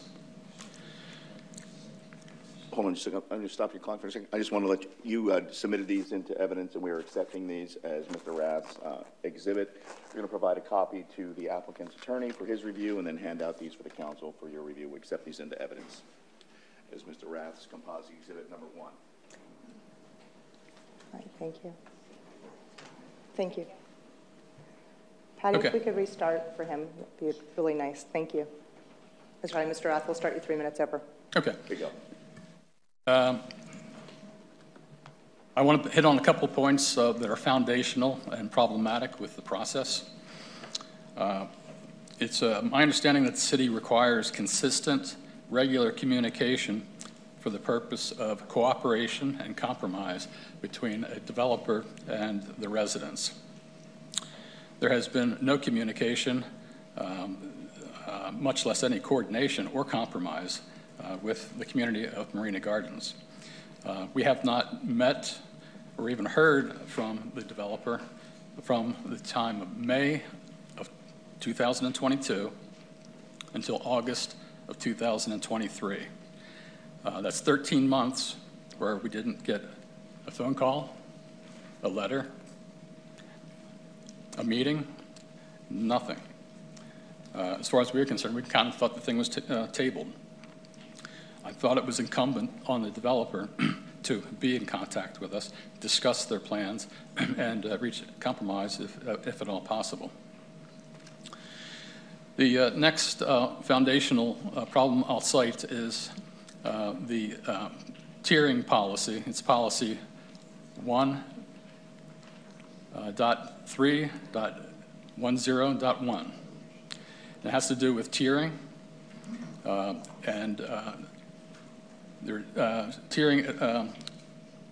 tiering shall be established, tiering standards shall be established for compatible development adjacent to residential. There's been no discussion of tiering. In fact, I don't think that policy that I referenced has even been passed.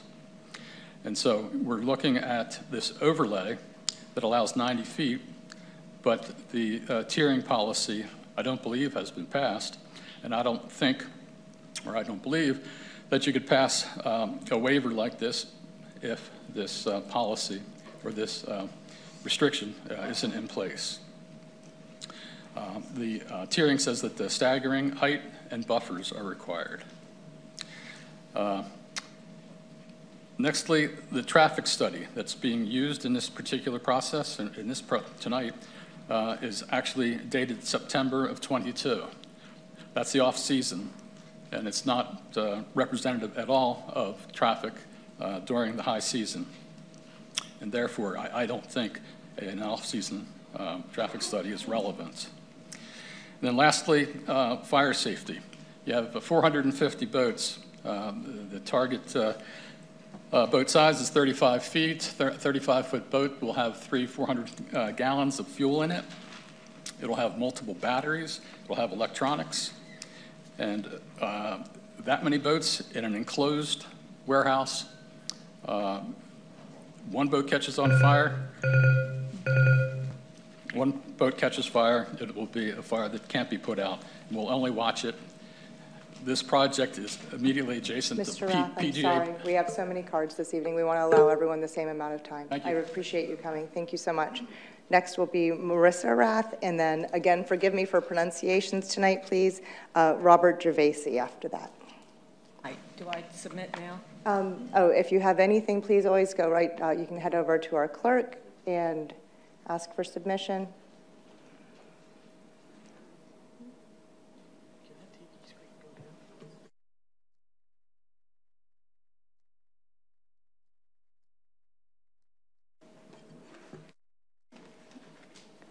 We have, council has a quick question for staff. Is there a way for the monitor that's up on the podium to be lowered a little bit so we can see faces better?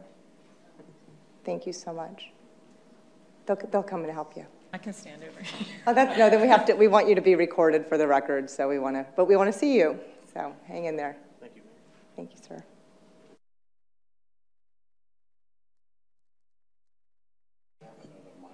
Okay, if you want to, Ms. Rath, we can step over here to this other microphone while we get that organized, and we appreciate that. You'll have 3 minutes if you'd be so kind as to state your name. My name is Marissa Rath. Oh. Okay. All right, we're good. All right, come on back. All right, so 3 minutes if you could state your name, address, and if you've been sworn in. Okay. My name is Marissa Rath. I live at 22 Marina Gardens Drive. I have been sworn in. I have lived in Palm Beach Gardens for 10 years in a community adjacent to the proposed marina development. As we mentioned earlier, there's a picture of it right there on the wall. As president of the Marina Gardens Homeowners Association, I represent the interests of 65 Palm Beach Gardens homeowners. We are opposed to the approval of this project for several reasons. The size of the proposed buildings is excessive, exceeding the current height restrictions by more than 100%. The marina will not fit into the character of the surrounding buildings or the east end of the PGA corridor. The warehouse style of the building will make the structures appear even larger. I have submitted a picture of the view from my home, and on the picture I've superimposed the outline of the proposed buildings. As you will see when you get that picture, those buildings will tower over us. The former CEO for the developer, Joe Miller, stated at a board meeting last year that he could not make money on the project if it was not 83 feet tall. He knew what the height restrictions were when he purchased the property. It should not be the practice of Palm Beach Gardens to allow a developer to force a waiver on height to accommodate his business plan. A waiver should not be granted when no hardship exists. This area could be developed as a marina without the excessive height. 35-foot racks around the perimeter of the property would accommodate the same number of boats as 83-foot warehouses. No waiver needed. There are no other marina buildings of this size in the area. The Port 32 group has a marina in Fort Lauderdale that is similar in size. However, it's located adjacent to I-95 in an industrial area. There has been no cooperation with Marina Gardens from the developer on this project. They have attended 4 board meetings over the past 3 years. Every visit has included a presentation of their design, followed by a stone wall in terms of negotiation. This project, in fact, has gotten larger and more intrusive to our community. We were advised by a member of the planning department that the developer stated that they had worked with our community. The statement is untrue as it relates to Marina Gardens. We met with the developer in May of '22 and did not receive any further communication until August of '23. That is 15 months. We believe that the planning board and the city council have been misled by the developer regarding cooperation. We should have a seat at the table regarding the design of this project. In fact, we believe that your city code requires the developers work with communities that will be directly impacted. Your zoning plan to create a marina district includes a requirement for tiering of buildings to improve appearances. This has been ignored with the current design. The property values in our community will suffer a severe reduction if this project is allowed to proceed with the current design. We hope you will consider the financial interests of the residents of your city before the profits of an out-of-state developer. Thank you so much. All right, we'll be moving on to Robert Gervasi. You will have 3 minutes. If you could state your name, address, and if you've been sworn in or not. And after Mr. Gervasi, if I'm pronouncing that correctly, I apologize, we have Robert Donovan. And just before you start his clock, I just wanted to note for the record, we accepted Ms. Rath's exhibit, her composite exhibit, into evidence on her behalf. Thank you, Max. Thank you, Mayor Reed. I am sworn in. I'm Dr. Robert Gervasi, 63 Marina Gardens Drive. My wife and I have owned our home since 2012. I have to agree with the 2 previous speakers completely, and I also have to respectfully correct one point of argument. It was stated that a 9-story hotel was approved in 1988. That really is not relevant to the conversation at all, because if there were a 9-story hotel, Marina Gardens probably would never exist. No one would have placed that community next to a 9-story hotel. And similarly, placing it next to an 83-foot tall building is really inappropriate. I also agree with the Raths that the colleagues from Port 32 have been evasive. They came on Monday, 3 days ago, to a board meeting. It seemed like to check off the box that they could say tonight that they had met, but it didn't really seem like their heart was in it. And I asked, as a business guy and a university president, I asked Mr. Matheson, what is the business parameters of this? Why do you need to add, the bottom line is, they want your permission to add 57 boat slips to the hundreds already there. So I said, why do you need that 57? What is your alternative business plan if your proposal is rejected, how much lower could that building be without the additional 57 boat slips? What's the alternative business plan? And he said, and he just brushed me off and said, oh, I'll share that at City Council meeting on Thursday. Well, I didn't hear anything, did you, about the business consequences of the additional 57 boat slips? What is the bottom line? Why do they need that? Why should neighbors and the city of Palm Beach Gardens subsidize excessive profit when they're not willing to justify it in a reasonable way? Believe it or not, I'm giving you 35 seconds. Thank you. Thank you, sir. So if that could continue, if there are points that you're hoping to make that are repetitive, please do say, I agree with so-and-so who spoke again.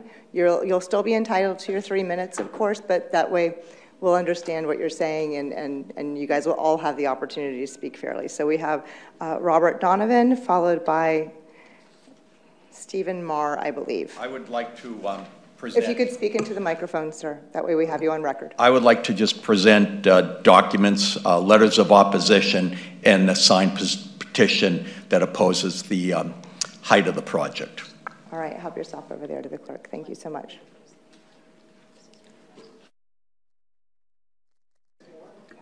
I'm so sorry, sir. I'm so sorry. In all fairness, we have over 20 cards, and we really appreciate it. Let's go through everybody, give everyone one chance to speak. We even do that up on our council. We all get one chance to speak before we all come back to each other, just out of manners. Thank you so much for your concern. If you could state your name and address, please. And Good evening. My name is Robert Donovan, and I live at 19 Marina Gardens Drive. And have you been sworn in, sir? I've been sworn in, and I agree with the other comments of our residents that have spoken before me. I'd like to say that we purchased our home in Marina Gardens for the beautiful view of Sauverall Harbor and the surrounding aesthetics. We are highly opposed to the development of the marina in its current form. We're not trying to prevent the redevelopment of the marina.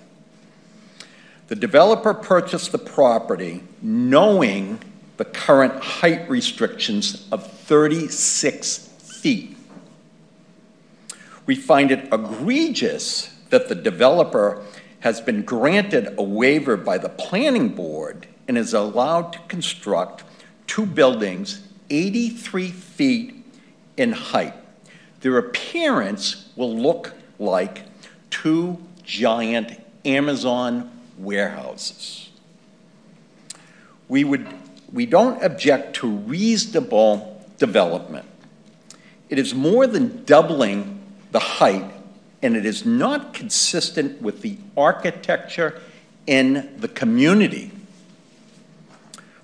Moreover, these massive facilities aren't comparable to any other structures in the surrounding area.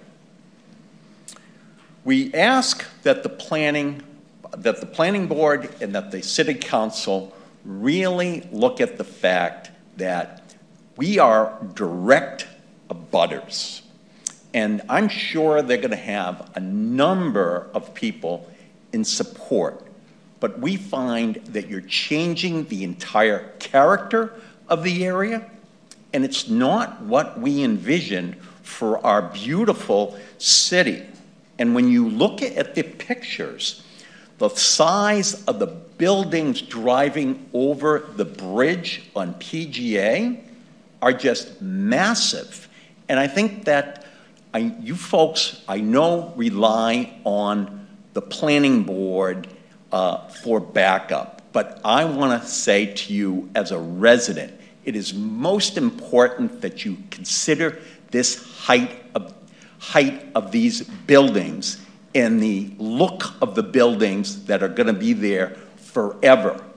And this is what we object to. It's just, the height is just unacceptable, and it changes the city of Palm Beach Gardens. Thank you for your consideration. Thank you, sir. All right, so we have Joyce Gibbs.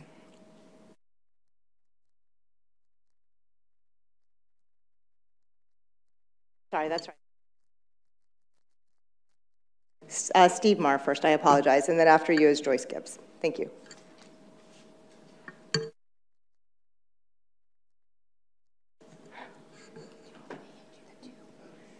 Yeah.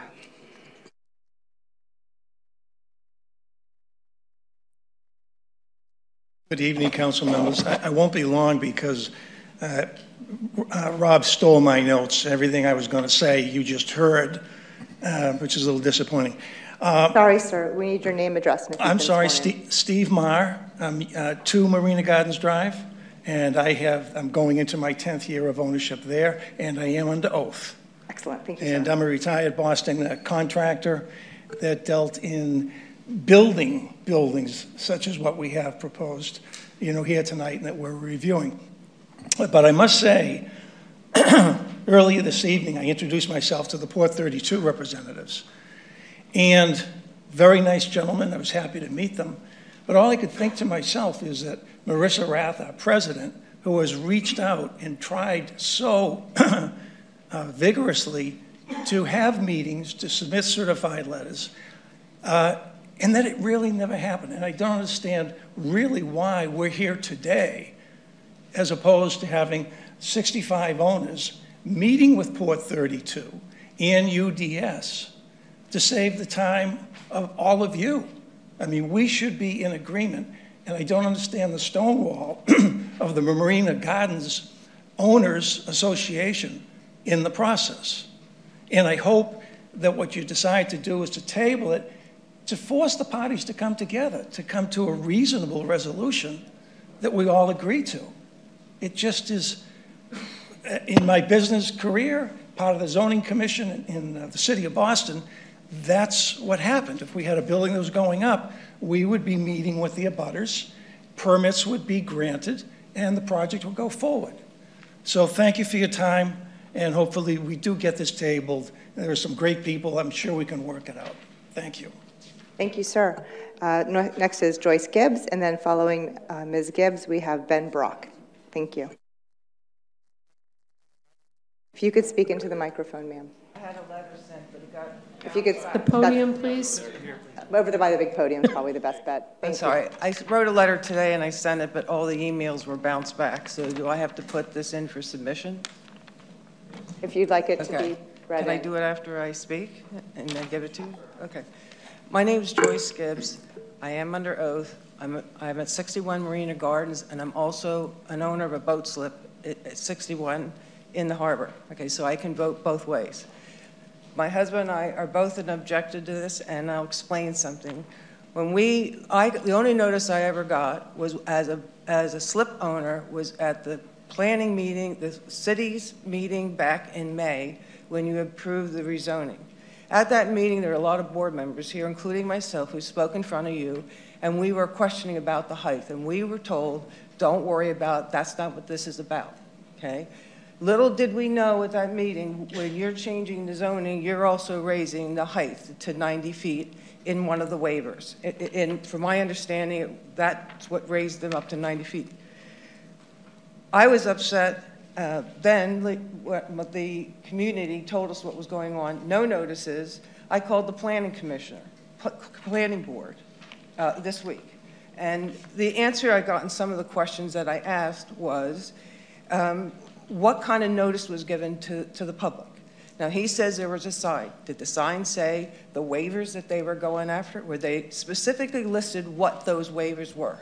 Had our community, because the developers have not been in our community at all since May of last year, and now it's come in after the fact to try to come into the community just recently. Did we know what waivers they were going for? I did look at the sites when this project was going up. I even said to the planning board person that when I looked at it, it wasn't 83 feet. It was more like 45 feet, a store on the bottom, 2 racks on top and closed. Then all of a sudden, we find out now it is 83 feet. Why? Where's the hardship? It's a hardship to the community, but it's not a hardship to them. It's to pocket money for them and destroy the values of the community. So I hope you reconsider what you're doing. And I'd like to submit this, my petition. Thank you. Ben Brock, please. And then after Ben Brock, we'll have Austin Burkett, I believe. B-U-R-K-E-T-T. So Ben Brock, please, sir, your name, address, and if you've been sworn in. Ben Brock, I'm at 25 Marina Gardens Drive, and I have been sworn in. And I'm here just as I agree with the following statements that have been made, and I'm here just to oppose the excessive height restriction that's been requested. Thank you, sir, so much. We appreciate that. Moving on, we have Austin Burkett, B-U-R-K-E-T-T, I believe. Thank you. After Austin Burkett, we'll have Charlie Trepkos. Good evening. My name is Austin Burkett, 1120 11th Lane, Palm Beach Gardens. I've been sworn in. I am the board president of the Marine Industries Association of Palm Beach County. You probably saw our support letter up there. I don't know if any of you read it or not, but we are advocating today amongst our 450, not only business members, but boater members as well, in support for Port 32's new redevelopment plan. This new plan it touches every pillar that we believe in. I know a lot of residents had questions about why 57 more slips, but boater access is something that we are losing every day in this industry. It's not really fair to not create more slips for everybody and residents of Palm Beach Gardens to use. There hasn't been any other marina trying to do this, and I really, really appreciate what we see them doing now.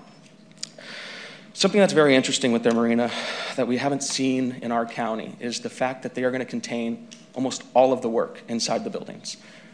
I can't really understand why the residents don't see that having all the forklifts, the marine mechanics, everybody inside the building working on the boats and operating and cleaning them is not better for their property value.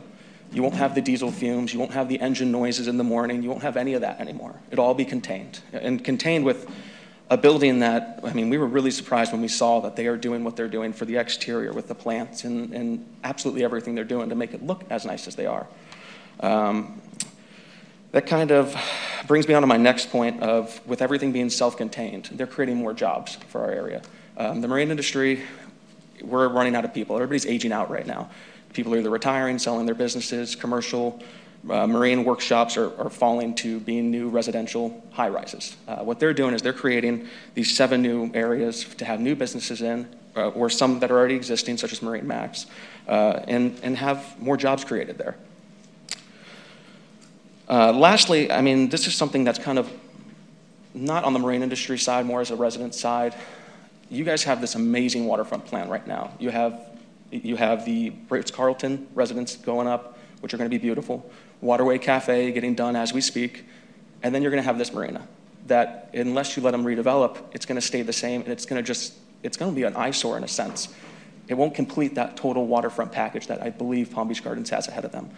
So Marine Industries Palm Beach County, we do nothing but support them, and we hope that you all make the same decision in that. Thank you. Thank you, sir. Next, we have Charlie Trepkos, and then after that will be Alex Warner, please.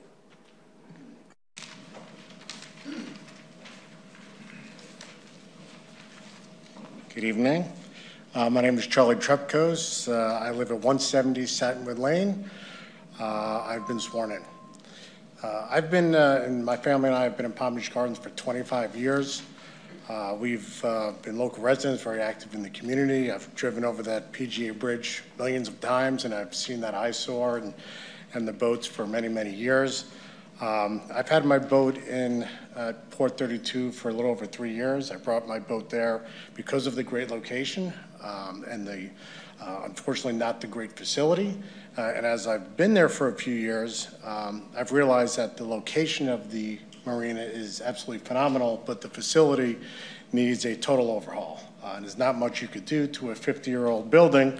I believe that's about how old it is.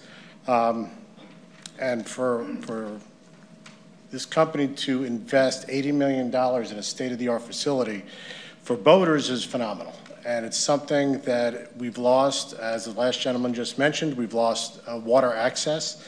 Boaters are having to go and look at other cities for proper facilities, whether it's Riviera Beach, Boynton Beach, to Quest to Jupiter, when we have the best city in the North County in Palm Beach Gardens, and boaters should have the best facilities to enjoy convenient local boating. So I would recommend, and I hope this project gets approved in the form that it's already been submitted. Thank you, sir. Thank you. Thank you so much. Next, we have Alex Warner. After Alex Warner, we will have Jason Mara, please.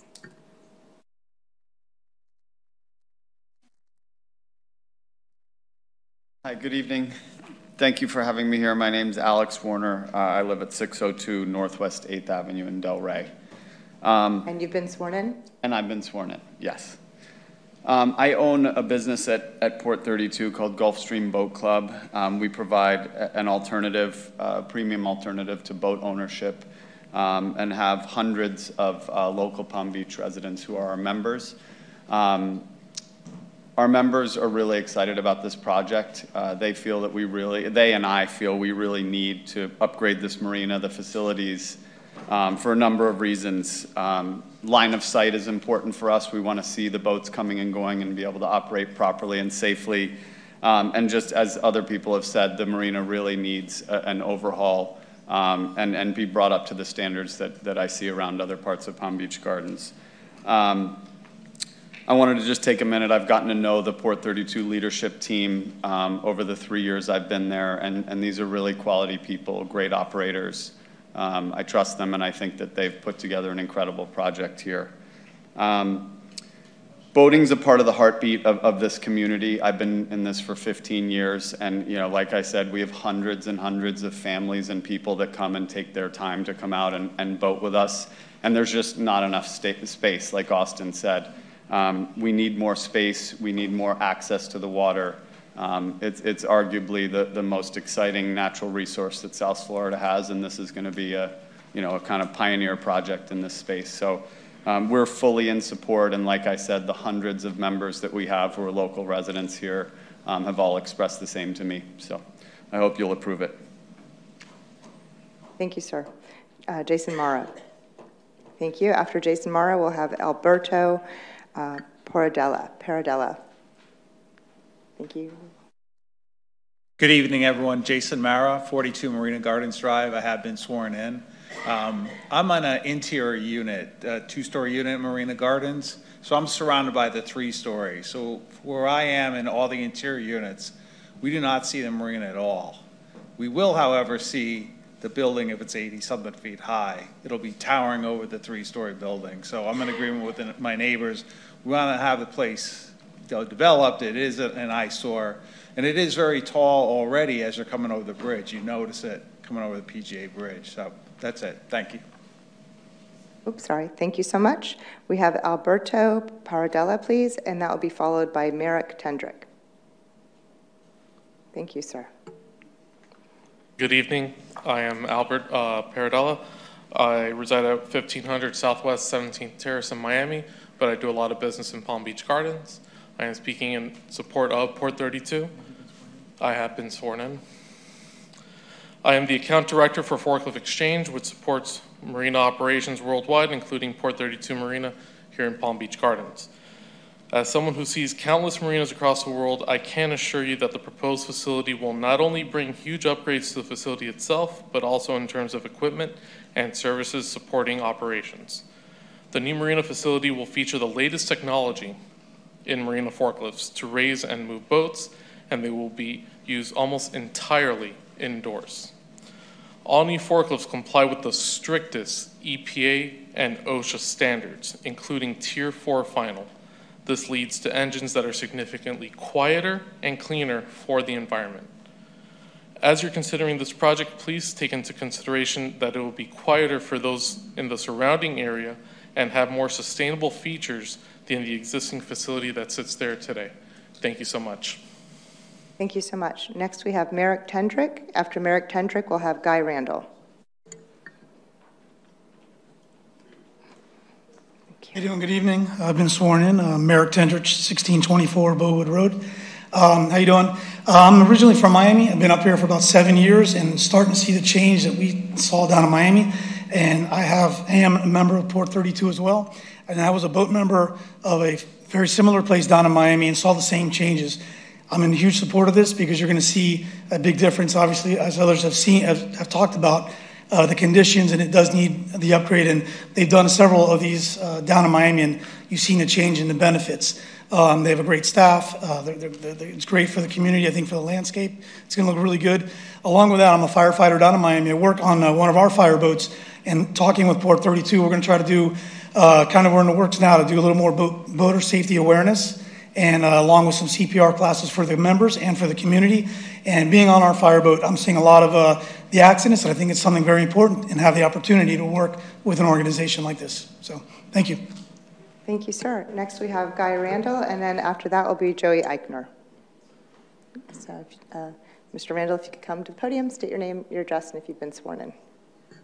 Good evening. My name's Guy Randall. I live at 445 Woodview Circle, Palm Beach Gardens. I have been sworn in. I've been going to this marina since 2000 to 2004, just came back 2013. It's very important to keep this place. We need to have water access for the people that are working in Palm Beach Gardens and also the people that don't work. There's just condos going everywhere. This is the place where I raised my kids, been going to Peanut Island since '85. My kids, he works at West Marine. Boating's a family. It's all about making memories. And if we are not allowing this marina to move forward, then we're just cutting it off. And I agree with everybody out there. And please make this marina happen. Thank you for your time. Thank you so much. Next we have Joey Eichner, and after Mr. Eichner, it is, oh goodness. Good evening for the record. I'm so sorry, real quick, Joey. After you, you'll have Nicholas Pavluk something Kiss. I apologize. All right, Joey Eichner. Good evening, Mayor and Council.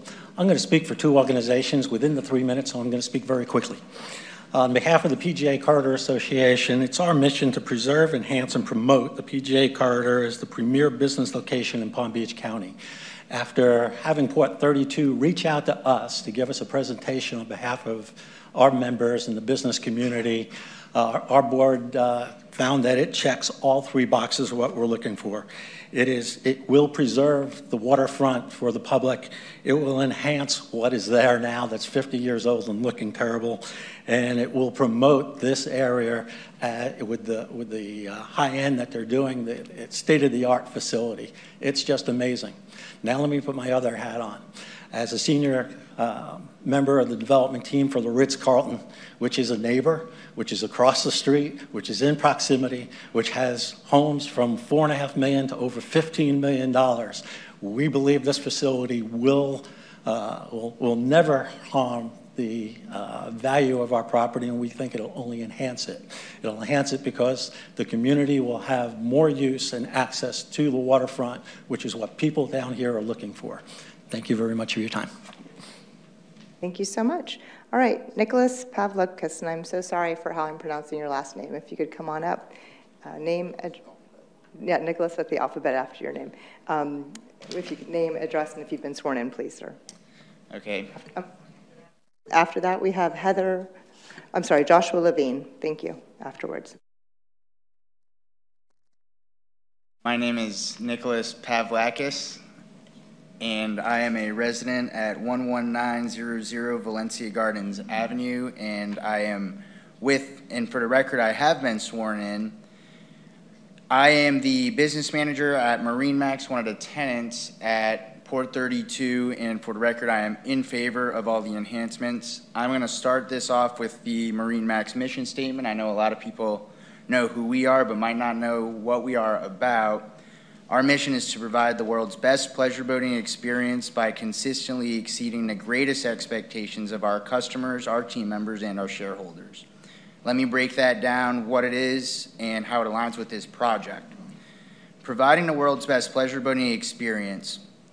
This is done by this. There is a need to do this out of world-class facility, not a good experience, not a decent experience, but one that is in a class of its own. from sales of the finest brands to continuous education through intro to boating classes and women on water seminars, our job doesn't start until after the sale of the boat. Boating safety is always our #1 goal, and promoting safe boating on the water as the market grows is a necessity. Consistently exceeding the greatest expectations of our customers, team members, and shareholders, a location to be proud of. Customers are proud to boat out of here and do business.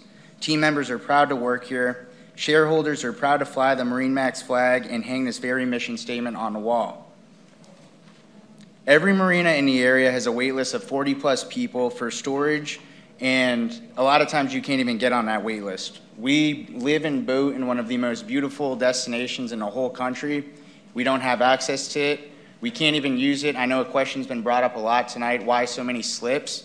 We need them, okay? And I know that accessibility is probably the biggest problem around here.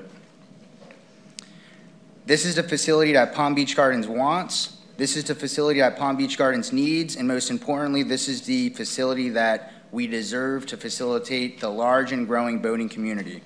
I look forward to getting each and every one of you at Port 32 and in the boating community, both personally and professionally. I look forward to the new facility and being proud of Palm Beach, proud of Port 32, proud of MarineMax Palm Beach Gardens. Thanks again, and I'll see you guys out on the water. All right, thank you so much. Next we have Joshua Levine. After Joshua Levine will be Heather Robbins.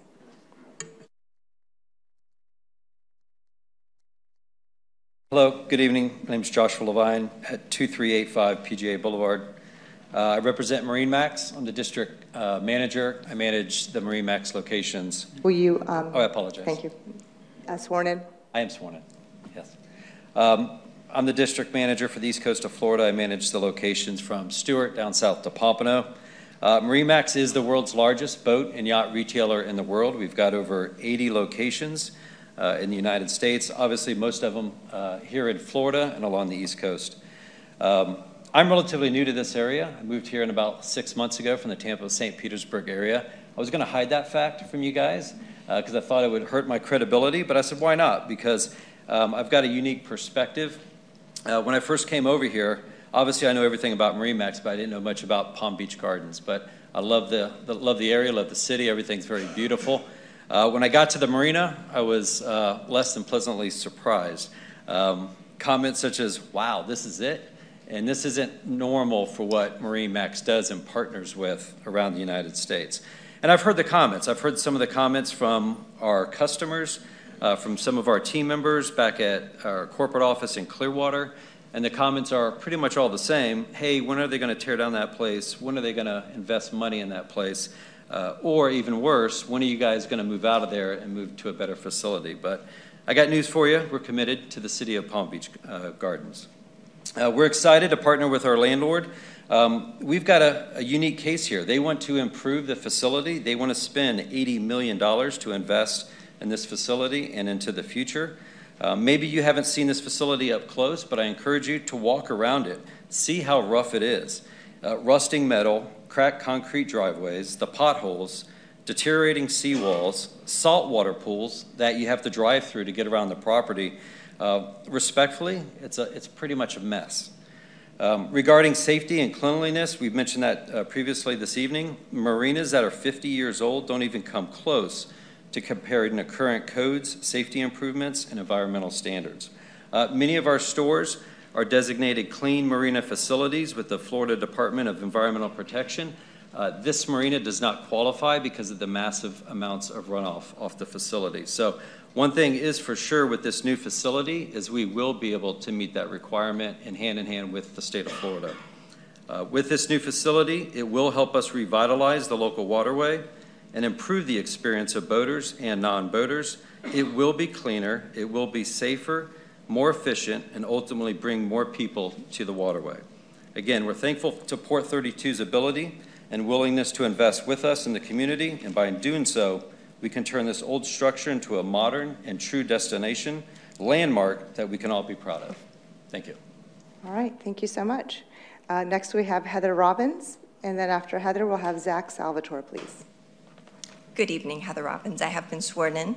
I reside at 11025 Legacy Boulevard here in Palm Beach Gardens, and I've been in the community for over 30 years. I was very pleased to see the recent news about the redevelopment of the PGA Marina. I grew up in Palm Beach Gardens, and I love living and working here today. One of my favorite pastimes is being on the water in the Intercoastal, enjoying one of the many beautiful waterfront restaurants in our area. Unfortunately, there's a real shortage of dry storage of boats in the area. Again, given its tremendous growth in recent years, this is much needed. It's nearly impossible to find a dry slip given the influx of people and limited waterfront space here. I believe the expansion of the facility as well as the aesthetic facelift would benefit our community greatly. I fully support the redevelopment of the Port 32 Marina that will add about 50 dry storage slips and be able to accommodate the lengths and heights of more modern boats rather than the current marina configuration that was designed decades ago. The project is long overdue, and I have no doubt that this is going to be a great thing for both boaters and our broader community to enjoy.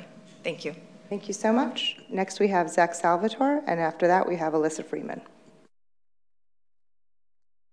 All right, good evening. My name is Zach Salvador. I live at 3826 Buttercup Circle South, and I have been sworn in.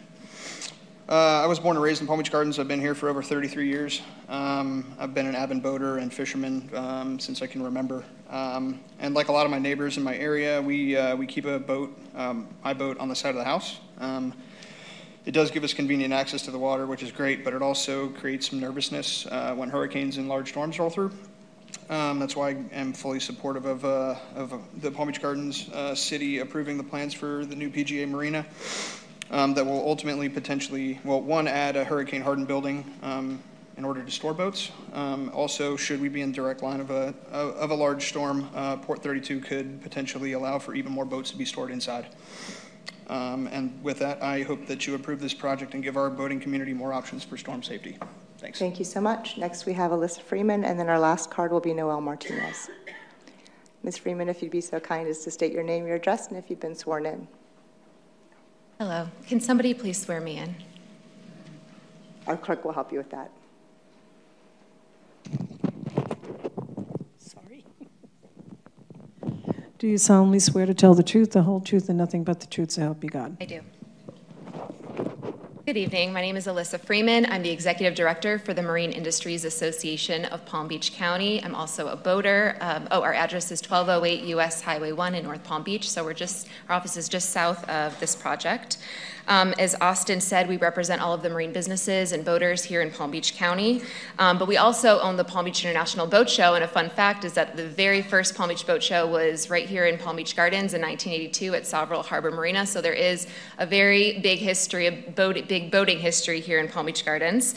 We also put on the annual Palm Beach Holiday Boat Parade every year, so we love having the support and partnership of Palm Beach Gardens with that.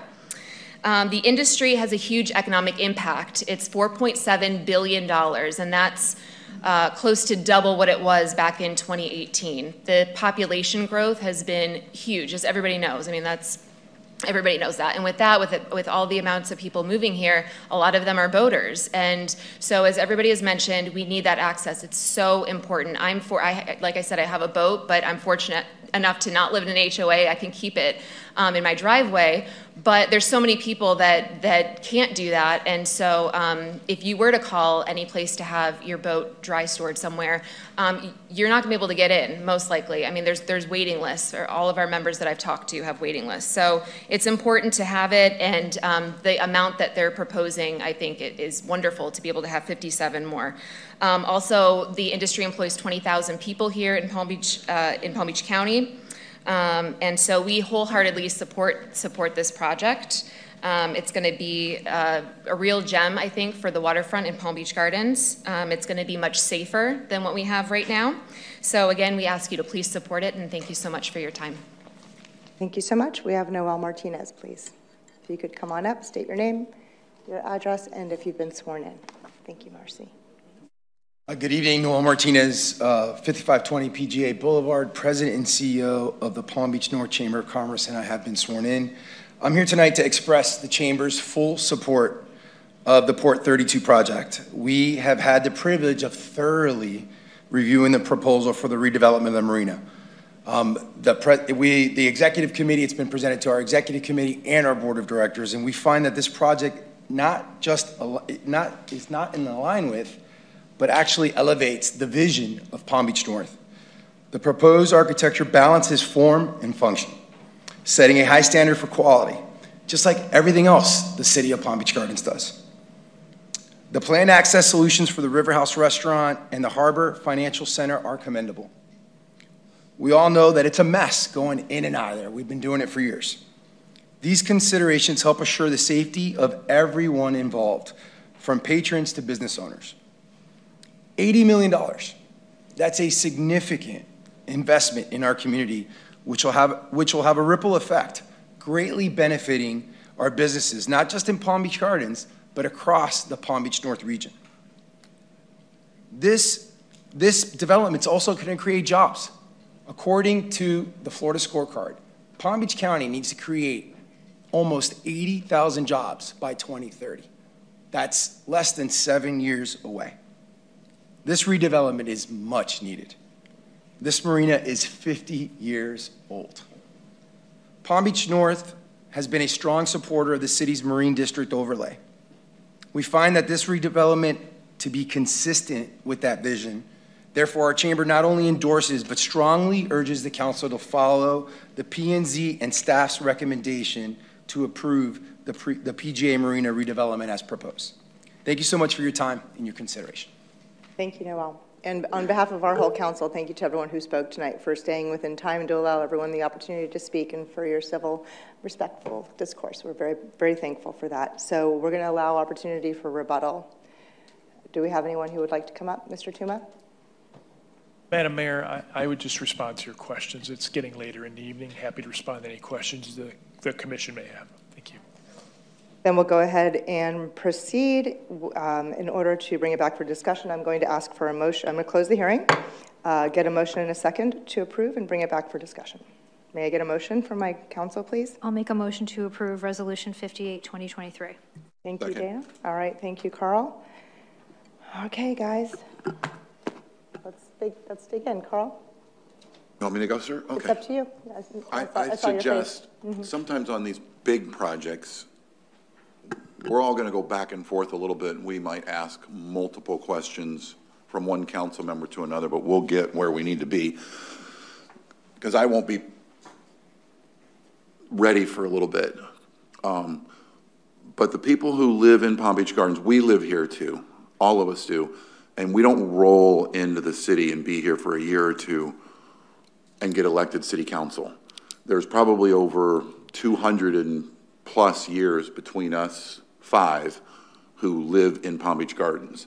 This isn't the first development or big development that has presented itself to us. We have the Twin Towers downtown at the Gardens, what we're doing out west.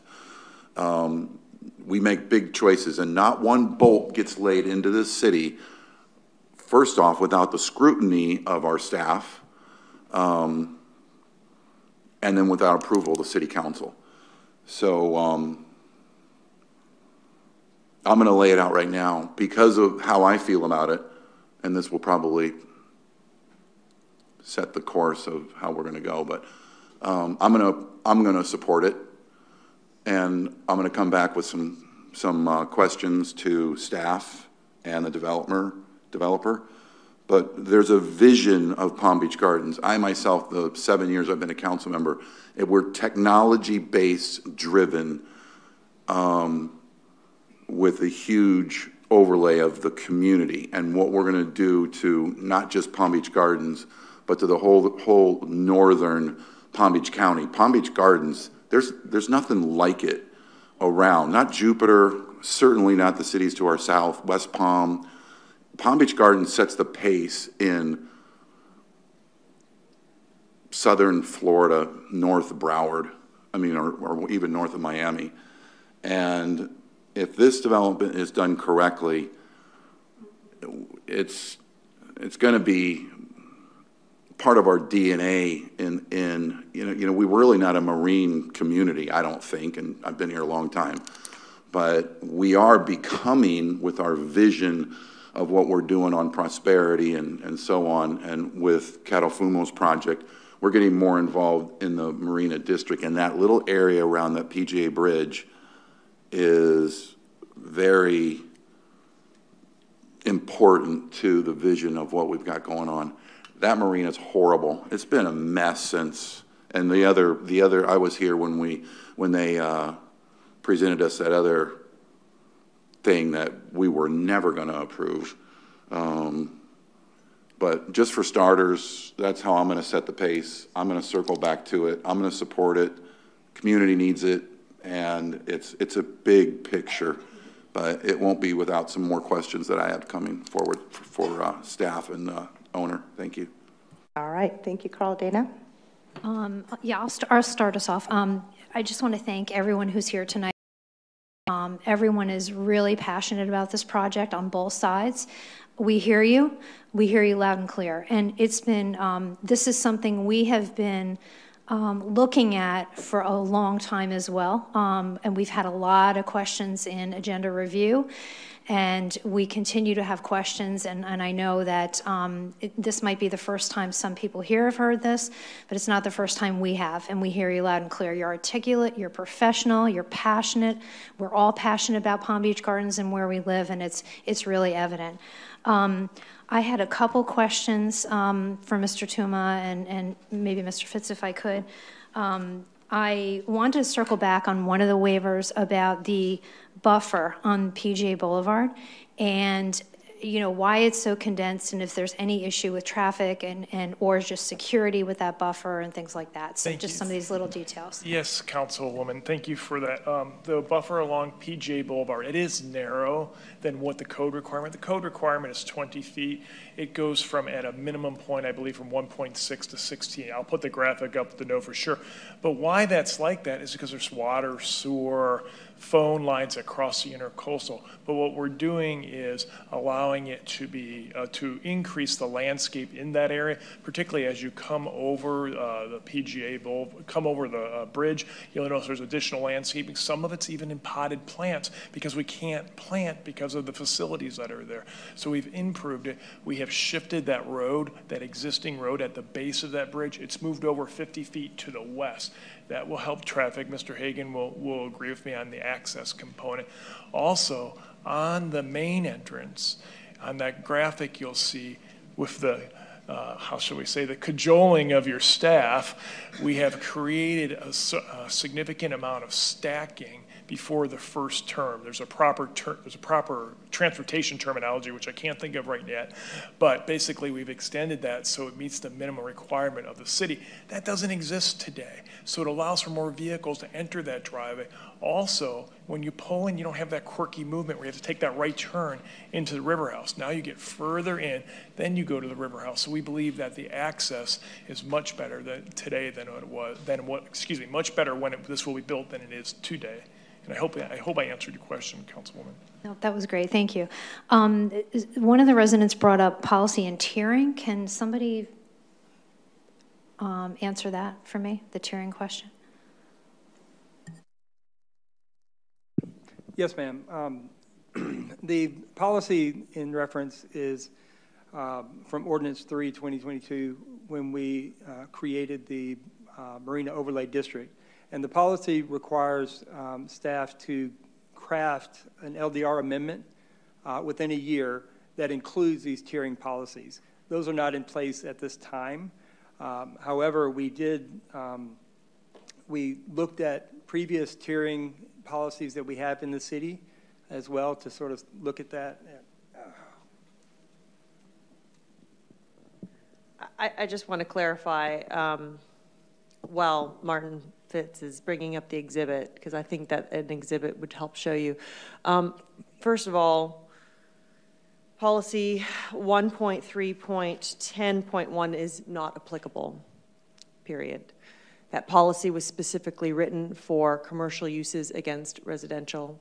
So the proposed development is as you can see the zoning map in front of you, the entire adjacency of that northern boundary is commercial.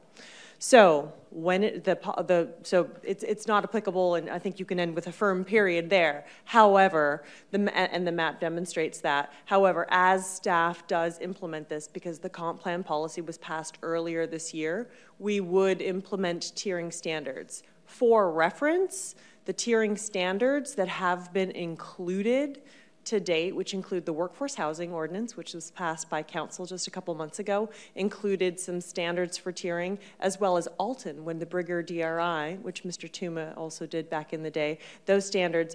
In that hypothetical scenario where we would introduce tiering standards, we would turn to similar tiering standards. And if you look at the distance from the existing building where the setback is on that north side is well over 100 feet, these tiering standards that are existing in our city's code are far exceeded. But the firm and simple answer is it's not applicable. Okay, thank you, thanks. I'm gonna pass it on to my colleague because I'm sure we all have similar questions. We'll all come around a few times. Bert? Yeah, I'm not a boater, so Ken, whoever the representative is for the operational side of this facility, I kind of want to talk a little bit about if this facility is built, how do people come in, get their boat, what's the timing from building to the ground, how many can we do at a time? I want to know functionally how this operates. Sure, I can try a portion of that, but I'm going to ask Mr. Sure. Come on up. I kept calling him Mr. Snell, and that was terrible. It's Mr. I kept missing it. Sorry. No worries, Ken. So thank you for the question. So one of the rather simple innovations that we've made that wasn't possible until we all had smartphones with modern technology is that we run a reservation system. Those reservations need to be made 24 hours in advance at the least. It's akin to making a tee time, but you make it on the Port 32 app on your phone. Those reservations are made on 10-minute increments, and we can allow 2 or 3 reservations per 10-minute increment, depending upon the settings that we choose for any particular marina. So there's not an influx of traffic at any one time. There's not an influx of congestion, much like a golf course, because your reservations are metered out throughout the day, and those are made in advance. To answer your question regarding the logistics of actually dropping a boat, that reservation system has a back end. That back end is an iPad that sits mounted on the forklift driver. So it presents a work queue. It's actually helped drive quite a bit of efficiency in our marine operations. So the forklift driver sees which reservation is up next, where the slip is located. He then drives to the slip, fetches the boat, drops it in the water where the dockhand takes it, fuels it if that's been requested, ice, drinks, and so on. It removes the friction for our members and from the community from actually getting out to enjoying the water with their family and their friends. They can just step on the boat and go. That enables us to increase the throughput because you don't have people waiting to load their coolers and ice the coolers and getting fuel. We can, really depending upon the travel distance of the lift between the back wall of Building C and the lift well or Building B, around 6 to 8 minutes per boat, and we can run 2 lifts at a time. Got it. Can you talk a little bit about the concerns over fuel within the 2 large buildings? I mean, I know your fuel pumps are going to be outside, located on the dock area. There are no fuel facilities inside those 2 buildings to gas up boats? No, certainly not within the buildings. So, these buildings will be constructed to meet fire code, obviously. Mm-hmm. We've consulted with, I believe, Fire Marshal Rosenberg, is that the correct name? We operate almost 3,000 dry slips around the state, including the 450 proposed here. So fuel safety and frankly all safety is a big issue to us, and it will be here. Modern codes, which are not in place today given the age of the facility, modern fire safety systems, they matter, and that's part of the reason for taking this antiquated facility and revitalizing it. And tell me the size of the boats that are in these 2 facilities. Well, right now we have the larger boats are outside, frankly, because the infrastructure of the enclosed building is insufficient to fit the modern boater. In 50 years, you can imagine there's been massive innovations in engine technology, which is propelling lighter and larger boats. And in coastal Florida, where you do have access to the Atlantic Ocean, sport fishermen and recreational boaters have the opportunity to fight the waves out in the Atlantic in larger vessels. Right now, we accommodate those by putting them on the outdoor racks where we have space for them. This building will have spots on the lower racks for larger boats. Although, the higher you go, you're constrained by essentially forklift weight capacity. So what size would be the biggest boat in one of these buildings? I believe on the ground floor, Yep. The largest boats will be 50 to 55 feet. Okay. I can get the specifics by looking at the plan. And the smallest boat would be 20, 25, 30? I mean, I'm not... Well, there's no limit on how small, Okay. Effectively, on the top racks. It really is a matter of weight more than length. Gotcha, okay. Appreciate that. Makes sense. Hours of operation during the weekday and weekends? Sure, we're 7 days a week, 8 to 5. Sorry. Oh, you're doing great. I'm sorry, I'm sorry. 7 days a week, 8 to 5. 8 to 5, 7 days a week. And the last question I had is with regards to fire. I mean, I know this facility, I worry about turnaround and roundabouts and the spacing and all that we require for these larger fire apparatuses. We have to get somebody in there, so I'm curious about how everything is kind of laid out, if it works for us without issue. It does. The fire marshal has had an opportunity to go ahead and look at access for us. He has worked out any issues that they had. We're good to go. Okay. Okay, thank you, Mayor. That's all I had. All right, thank you so much. Marcy. I guess going forth, you guys have answered a lot of my questions, so I appreciate that. And I do want to start by thanking you all for coming out here and voicing your concerns. It's not something that we hear a lot. We a lot of times have an empty council chamber, so we really appreciate that, and we do hear you, and I do concur with what Dana said. I do have a few questions, maybe for staff. I heard something about hardship with the waivers. Does a waiver require hardship, or is that a variance? And the difference then? Yes, you are correct, ma'am. The hardship reference is completely different. What is on the table, what is being requested by the applicant is a waiver. A waiver is an entirely separate process than a variance. A variance has a very different criteria where a hardship is required to be established. A waiver is very different. There's established criteria that has been adopted in our code that requires applicants to substantiate each and every waiver by providing additional elements of the project above and beyond code. 3 clear examples would be enhanced architecture. Another example, sustainability, environmental enhancements for the site. Another example, enhanced landscaping and open space. So there's actually a set criteria. So when these waivers were submitted and were carefully evaluated by staff, the waiver was considered and reviewed and supported based on the additional enhancements that the applicant has provided, which are consistent with the city's code. And then since you're already speaking, I'm going to ask you another question, which is in regards to recent legislation that was just passed, which I personally hate. But this is an industrial site or a commercial site, industrial use, I guess you would say. If Live Local, which was just recently passed, were in place, which means that somebody can come here and redevelop this site, without coming to council approval, what would be the height requirements or the height that they can ask for at a staff level?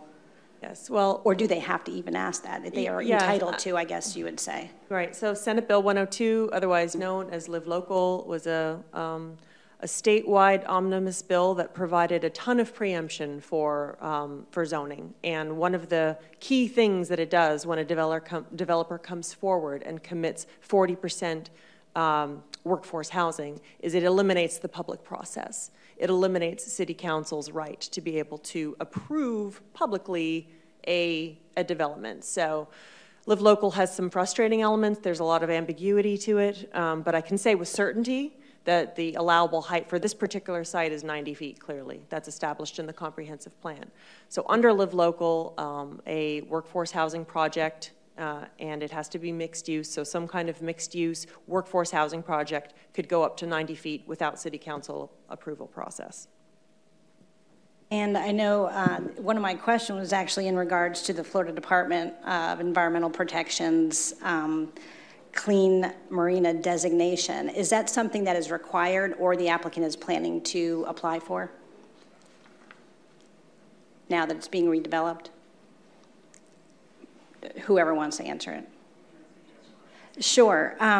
It was in regards to the Florida Department of Environmental Protection's clean marina designation. Is that something that's required now that it's being redeveloped to apply for, or is it something that you're planning to apply for, which would be a great designation to have, obviously?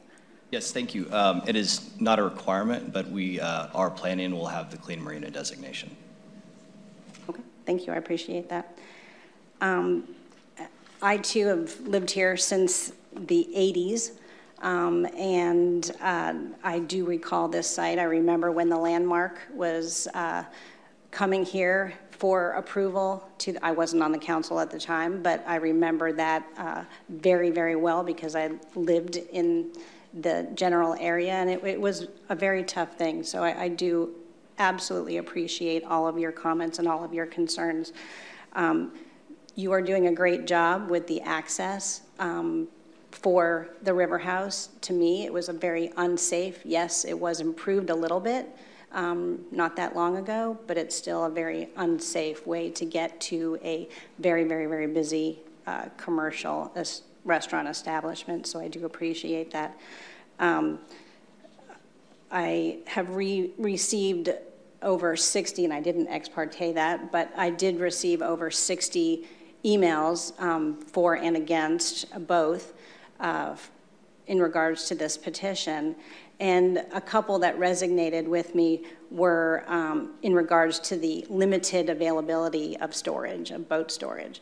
And so I actually did do some calling around like I typically do, and it's true.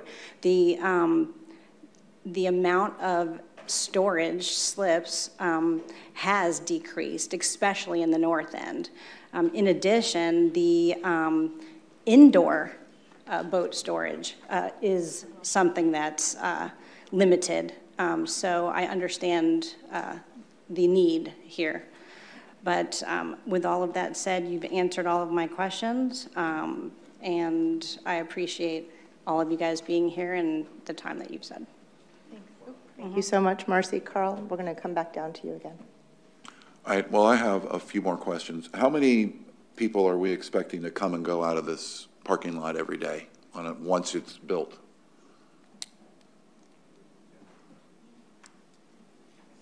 Good evening. For the record, Chris Hagan. I'm a transportation engineer with Kimley Horn & Associates at 477 South Rosemary Avenue in West Palm Beach, and I was sworn in at the beginning of the hearing. The traffic study that we prepared was actually a little tougher than kind of your standard run-of-the-mill traffic analysis, because there are some different uses here that don't have established ITE rates. So we ended up erring on the side of being conservative.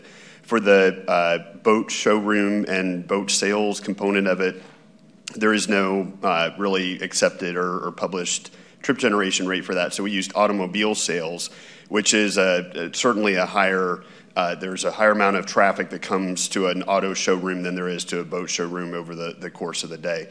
But with that, based on the analysis that we conducted in adding the additional marina slips, we were projecting approximately 26 additional AM peak hour trips and 41 additional PM peak hour trips above and beyond what is coming in and out of those driveways today. So less than one additional trip every minute, less than that. So what's the total? The total in the AM peak hour is 61, and in the PM peak hour, 136. Is that current? No, it's that's in the future with the redevelopment. And the other tricky thing is that the driveway to the west is actually a shared driveway, so there are higher volumes going in and out of there that are going to both River House and also to the harbor side to the west. So marina specifically, buck and a half, somewhere during the day. How many employees do we have currently, and what's our projected employee when you get built out?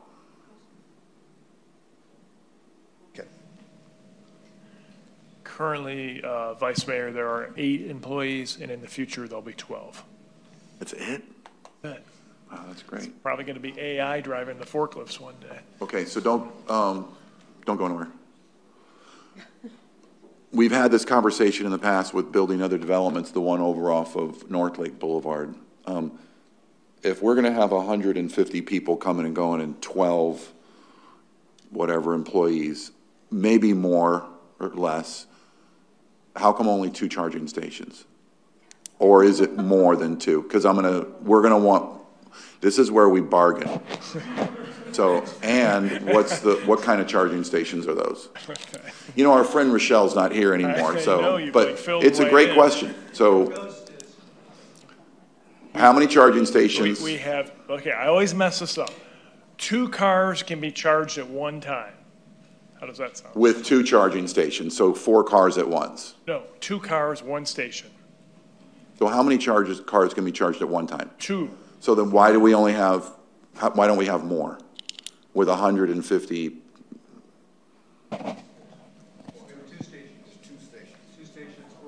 It's still not enough. Okay, well, I don't necessarily know if that's right, but we're going to pull out the plans and look real quick. It's the way of the future, and everybody going in there is going to have a battery-operated car if they can afford a $500,000 boat on up. I need to charge it every time I go. You really don't. Yeah, I know, but we've been pushing it. It's green. What's that? Oh, there's 2. 1. It's here, and it's located between these 2 parking spaces.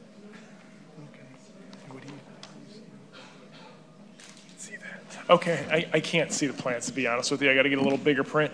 But to answer your question is, I suspect, Mr. Woods, you'd like an additional charging station. I want as many as we can get in there because it's going to be growing. How many can we get? I think that I need to caucus real quick with the person who's writing the check. But to answer your question is, we certainly can get more. Let's make the choice now. Yep.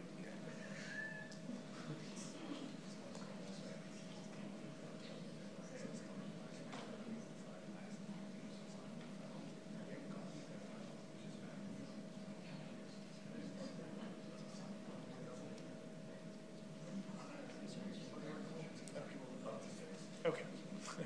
Well, lots of debating going on, Mr. Well, I'm Woods. getting my support from my council members too. I So understand. which fight you want? I know what the one I don't want. So I know you don't. The answer is we would be willing to provide 3, which equates to 6 spots. There's a great location for those. It works on the transformer. We have to work through the details where the transformer goes, but that's what fits generally in that area. I like 6. My council likes 3 6. chargers, total of 6. I dig that. What speed are the chargers? Yeah. What level? Don't put the lazy ones in. 2 Thank for you. sure. Thank 2. you, Mr. Price. All right, got it. Hold on, Mayor. In one of the presentation slides, a couple of us discussed it, and I've drove over that bridge 1 billion times. There's power poles along the sidewalk. Are they currently there? They are, yes, sir. With everything that's going on, is there a way we can put those underground? Impossible to put those underground. Okay, fair enough. And Natalie, remember a couple years when Seacoast was putting in their new building and the aisles was screaming that they had notification, we didn't get with their association. How did the city do with our exposure or letting these people know that it was coming? And how did we do for notification on this project? I'm trying to remember the specifics from Seacoast on that particular matter. This is what I can say with certainty, that this petition has met all notice requirements, and so there have clearly, although clearly some residents may not feel like there has been enough, there's certainly been meetings, there has been communications, we have received communications, we have received notice of meetings. That's not required pursuant to our code. That's above and beyond our code, that the developer has initiated outreach in addition to the outreach and the presentations made with other organizations such as the Chamber and the Corridor Association. It's not required. It's good practice. It's not required. But in terms of meeting all public notice requirements have been fully met for this petition, including the planning zoning petition where mailers were sent out to all affected property owners within a 500-foot radius. And then, of course, this public hearing this evening that had site posted, full-page ad, and notices mailed. Okay. Well, I mean, I know we get ingrained in a lot of projects, and I, like the other council members, got 60 emails, various support and against today. So I never had the opportunity of meeting any of the community because no one let me know for or against. And my last question, this is considered a new build, correct? So does art come into play here? So this is where I get on my high horse because this isn't under my umbrella. I'm gonna look at the owner and Mr. Matheson and say, we don't want your money, we want art. So you guys gonna tell me you're gonna do art there? Yes, sir? Okay, then I'll let the AIPP board do their thing then, as long as I got your word. Yes? The applicant has most definitely made the clear commitment that a good portion of their art is going to be made with public art through the fulfillment of the city's artistic bus shelter. And then as to how they meet the rest of it, that is dictated by code. You know, they do, pursuant to code, they do have that option to pay, or they could do art. They do have that choice, and so that is still open. Well, we still shake hands here, so we don't want your money. We want you guys to do art. Okay, Steve? Okay, that's all I need to hear. Thank you. All right, thank you, Carl. Mercy, I think you had one more question, or a couple? Actually, two. Yep. One is, what is the construction schedule, the timeline, if you can walk us through that a little bit?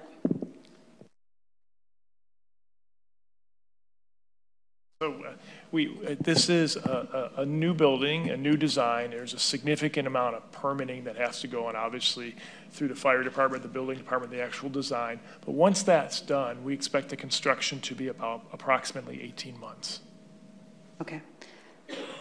Okay, got it. And then one thing, because I forgot to turn my page over, I kept writing notes as we were going. I noticed on the graphic with the buffer to the north, there is obviously the sable palms that are thick and existing and large, and then you have a cocoa plum hedge, which is going to be perfect for the hedge requirement. Is it possible to do something in the middle?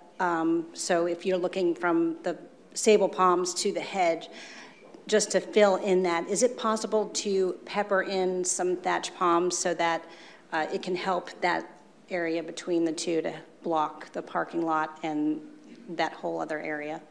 I feel like I should sit down quick because we're getting a lot of, but to answer your question, there is room for triple trunk Florida thatches, or a triple trunk Florida thatch. Right. To allow for some more view in that middle corridor, 3-foot clear trunk to allow for an overall height to be able to do that. I think I did walk that buffer today just because I knew this question potentially could come up about what we could do. It's a narrow buffer, but we do have the opportunity to put probably 20 to 25, but we'd have to work with staff and for the permitting to be able to put those triple trunk Florida thatch palms in there. And Natalie, is that possible for them to do during the permitting process? Absolutely. Okay. Those minor adjustments and additional enhancements can be addressed at the permitting level. Okay, thank you. I appreciate that. All set, Mercy? Yes. Okay, lovely.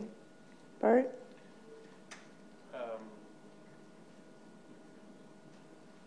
No, I just want to thank everybody for coming out tonight. It's never an easy decision for us to make when it involves height, which this seems to be the primary issue on this building. As I read through the report, read through the presentations, listened to everything tonight, I mean, I look at all the positives on this building with the exception of height, with the access point correction with the River House, the adjacent properties, which has always been a concern. There's no overnight boarding on this facility. The hurricane-rated buildings on that corner now. In terms of no boat building or manufacturing on the site as well. Pretty much all operations are going to be done internally within the buildings. I haven't known of any environmental issues really on that site, and now we're correcting runoff with this new construction. And no building permits are going to be issued until all state, local, Fed agencies, everything's been done according to plan. So for me, it's a project I would support. I realize that the height argument will go on now and forever on other projects, because that's what we have to deal with. But we try to concentrate height in certain areas within our city.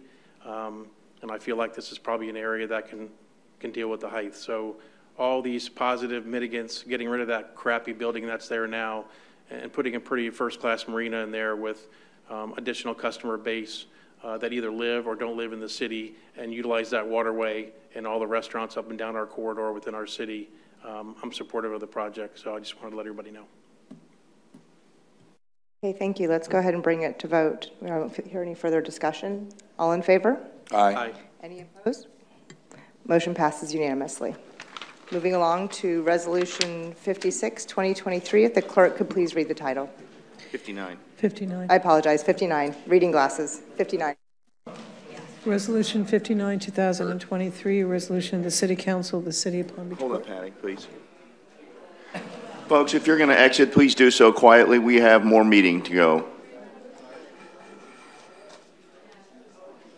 That means please exit without speaking.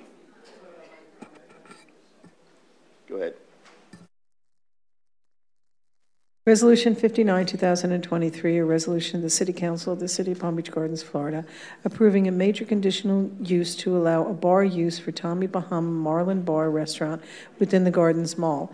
The subject site being generally located north of PGA Boulevard, east of Fairchild Gardens Avenue, south of Gardens Parkway, and west of Kew Gardens Avenue, as more particularly described herein, providing conditions of approval, providing an effective date, and for other purposes.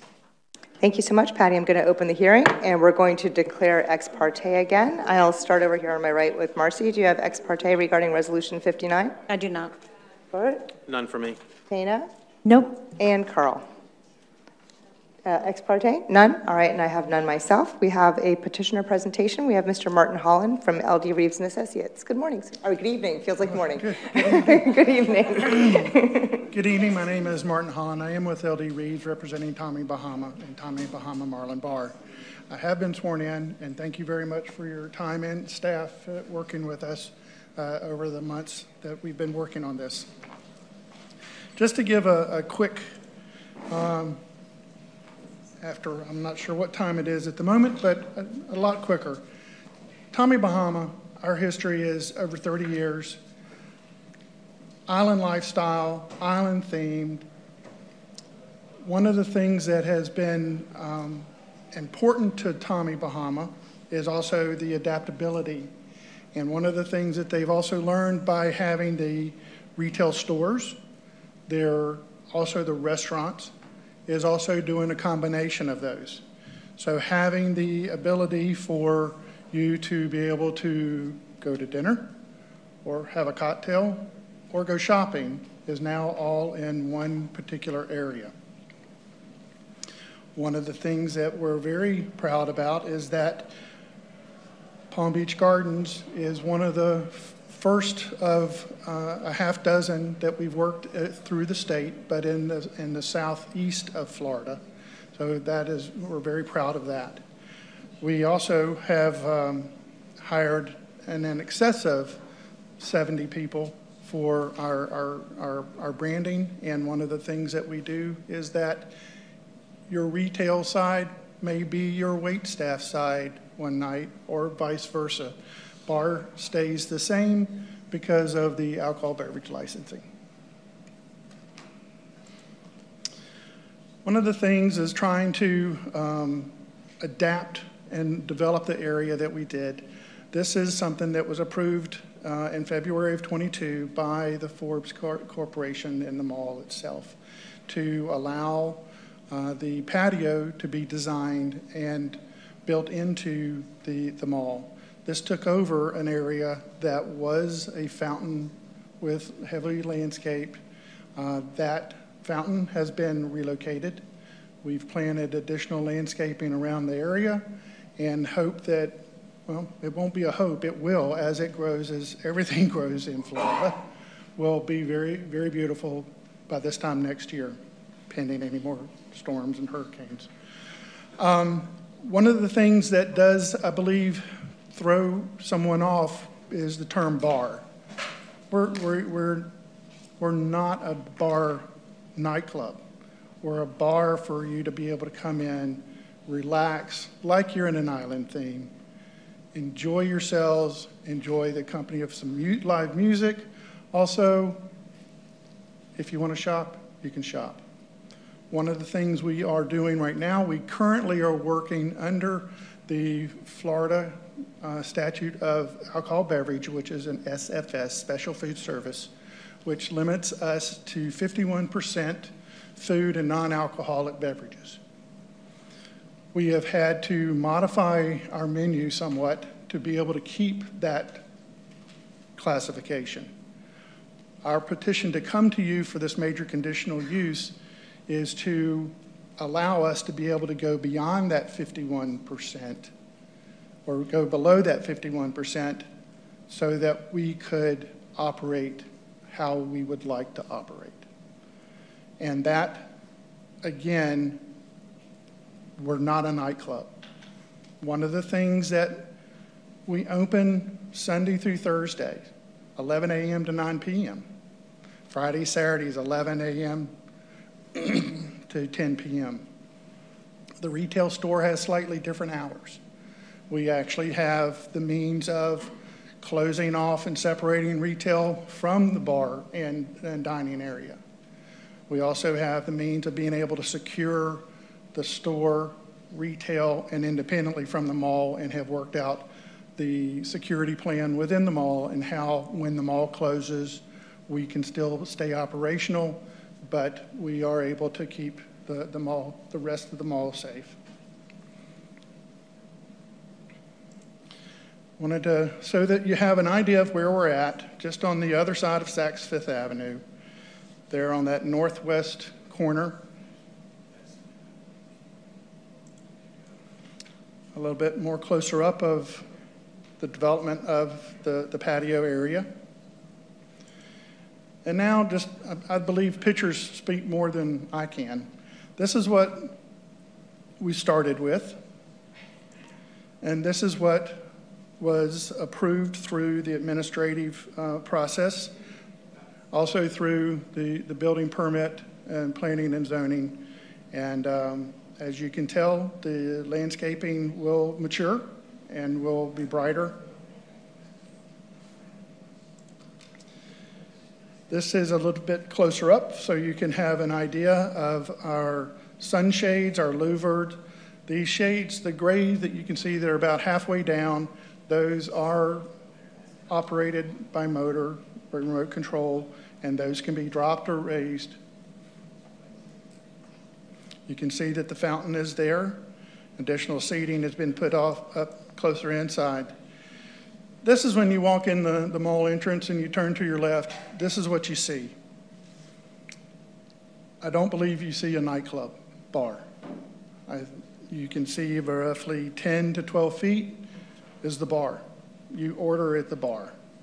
You walk in, order, or you walk in and go to your left and go to the showroom.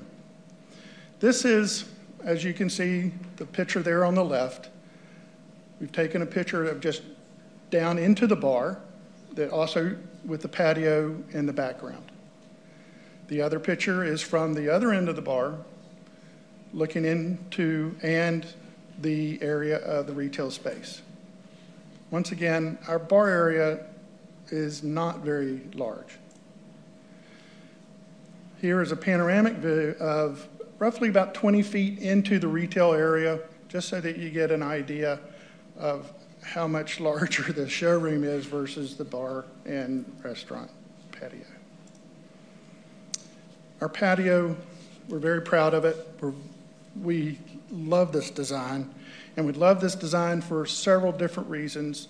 One, the protection. Yes, the roof is louvered. Those louvers are mechanical. Those louvers can be shut completely, and the rain still drains off and you're not getting wet. The I'm sorry? Okay. No, I was saying, keep going. That's Okay. fantastic. I haven't been there yet, so I'm Okay. loving what you're saying. One of the things that's also because East Florida, temperatures, humidity, the white instruments that you see that look like where ceiling fans would go are air generation fans internals with misters. So those actually condition the air and to make it even more comfortable to be there. I'll point out to the lower right-hand corner is our live music. Live music, we've applied and been granted our permit for live music. And those, I'll expand on that amount of time. Monday through Thursday, 4 p.m. to 8 p.m. Fridays and Saturdays, 5 to 9 p.m. And Sundays, 12 to 4. We're very conscientious about being able to have a conversation. Go back to, we want you to be able to relax. We don't want to blare out. We know that during those hours, we're limited to 65 decibels during the day and 60 at night. This amp that's sitting there is just to cover that area. The musician is able to plug into our house system, which has speakers throughout, and that is cast it over so that you can still carry on a conversation and not have it spill out into the walkway. Here is a panoramic, more of the outdoor area. One of the things that I wanted to point out, the couple here on the left had just asked for the blinds to be lowered, and that was happening. They asked for the top to be closed because they didn't want any more sun on top of them, where the others are still open. Our team wants to thank you very much for your consideration. I'm here to answer any questions. Thank you so much. Any questions, council?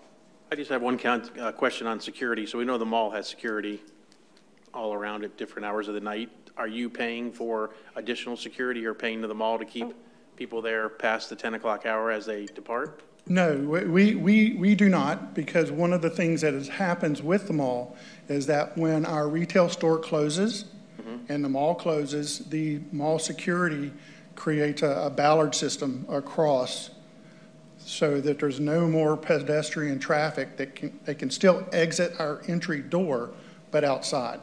There's nothing, and before. Like on the weekends, you close at 9 the store. Our management team also identifies to the patrons, the mall is closing in 30 minutes. Right. This is what you have to do. And that is leave through the patio or leave through the main entrance and immediately out the mall door. So there's no pedestrian traffic to go into the mall corridors. Thank you. Perfect. Okay. Marcy? So with that said, is the retail component of the restaurant bar closed then when the mall closes? Yes. Or, yes, okay.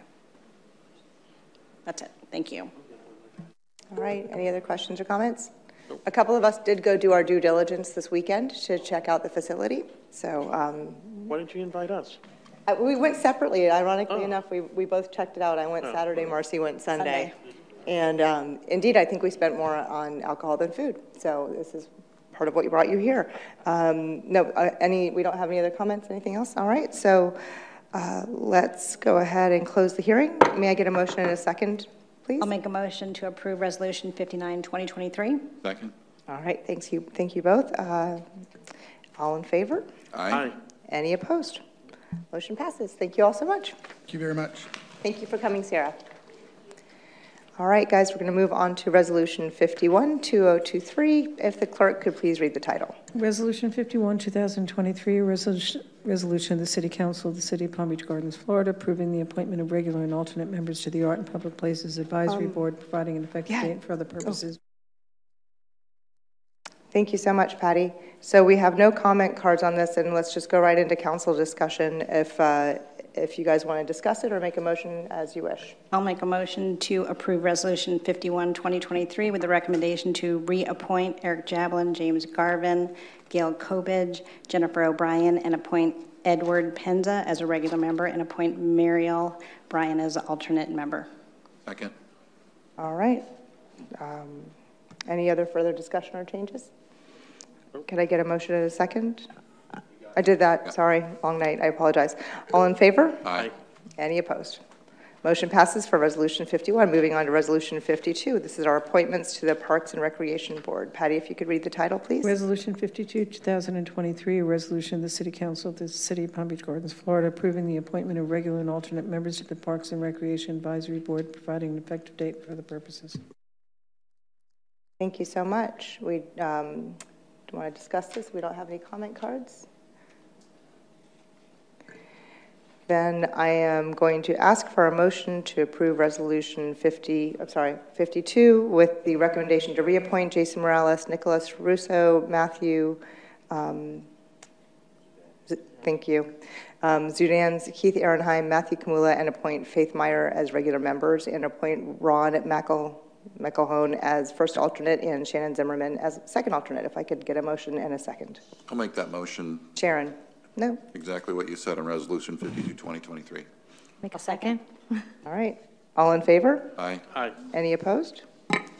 All right. We'll move on to Resolution 53. If the clerk could please read the title. Resolution 53, 2023, a resolution of the City Council of the City of Palm Beach Gardens, Florida, approving the appointment of regular and alternate members to the Planning, Zoning, and Appeals Board, providing an effective date for the purposes. Okay. So I'm going to look for a motion to approve Resolution 53, 2023, with the recommendation to reappoint Robert Savell, Zachary Seth Mansfield, and appoint Linda Hess as regular members, and appoint Nadia Spivak as first alternate and Ilana Cooper as second alternate. Make the motion, Resolution 53, 2023, as you just said it. I'll second. All right. All in favor? Aye. Any opposed? Motion passes unanimously. So last is Resolution 54, please. Fire Pension Board. Patty, if you'd read the title. Resolution 54, 2023, a resolution of the City Council of the City of Palm Beach Gardens, Florida, approving the appointment of regular members to the City of Palm Beach Gardens Firefighters Pension Board, providing an effective date for purposes. All right, so thank you so much, Patty. I'm seeking a motion to approve Resolution 54, 2023, with a recommendation to reappoint Thomas Topor and appoint Lisa Lalonde, as Eric Bruns is no longer seeking a reappointment. I'll make I forgot already, I'm tired. You want a motion? I'll make the motion to approve Resolution 54, 2023, as I'll said. second. Second, any further discussion? All in favor? Aye. Any opposed? All right, motion passes unanimously. Do we have any items for council action or discussion or interest? I don't. Do we have a city attorney's report? Wait, I Yep. do just want to say one thing very, very quickly, and I just want to publicly thank Barbara Haynes for her many years of service, AKA Santa Claus, Mrs. Claus, and just congratulate her on, I know she's not here, it's been a long night, on her retirement. I just wanted to publicly say that we really, really appreciate all of her dedication. She's a good one. Through her tenure serving with the City of Palm Beach Gardens. Thank you, Marcy. That is extremely important, and I know those who've worked with her would definitely agree with that. Max, do we have a city attorney report tonight? I have a brief 2-hour PowerPoint presentation. No, ma'am. Order pizza. All right, thank you. There's no other business. This meeting is adjourned, and I'm going to run for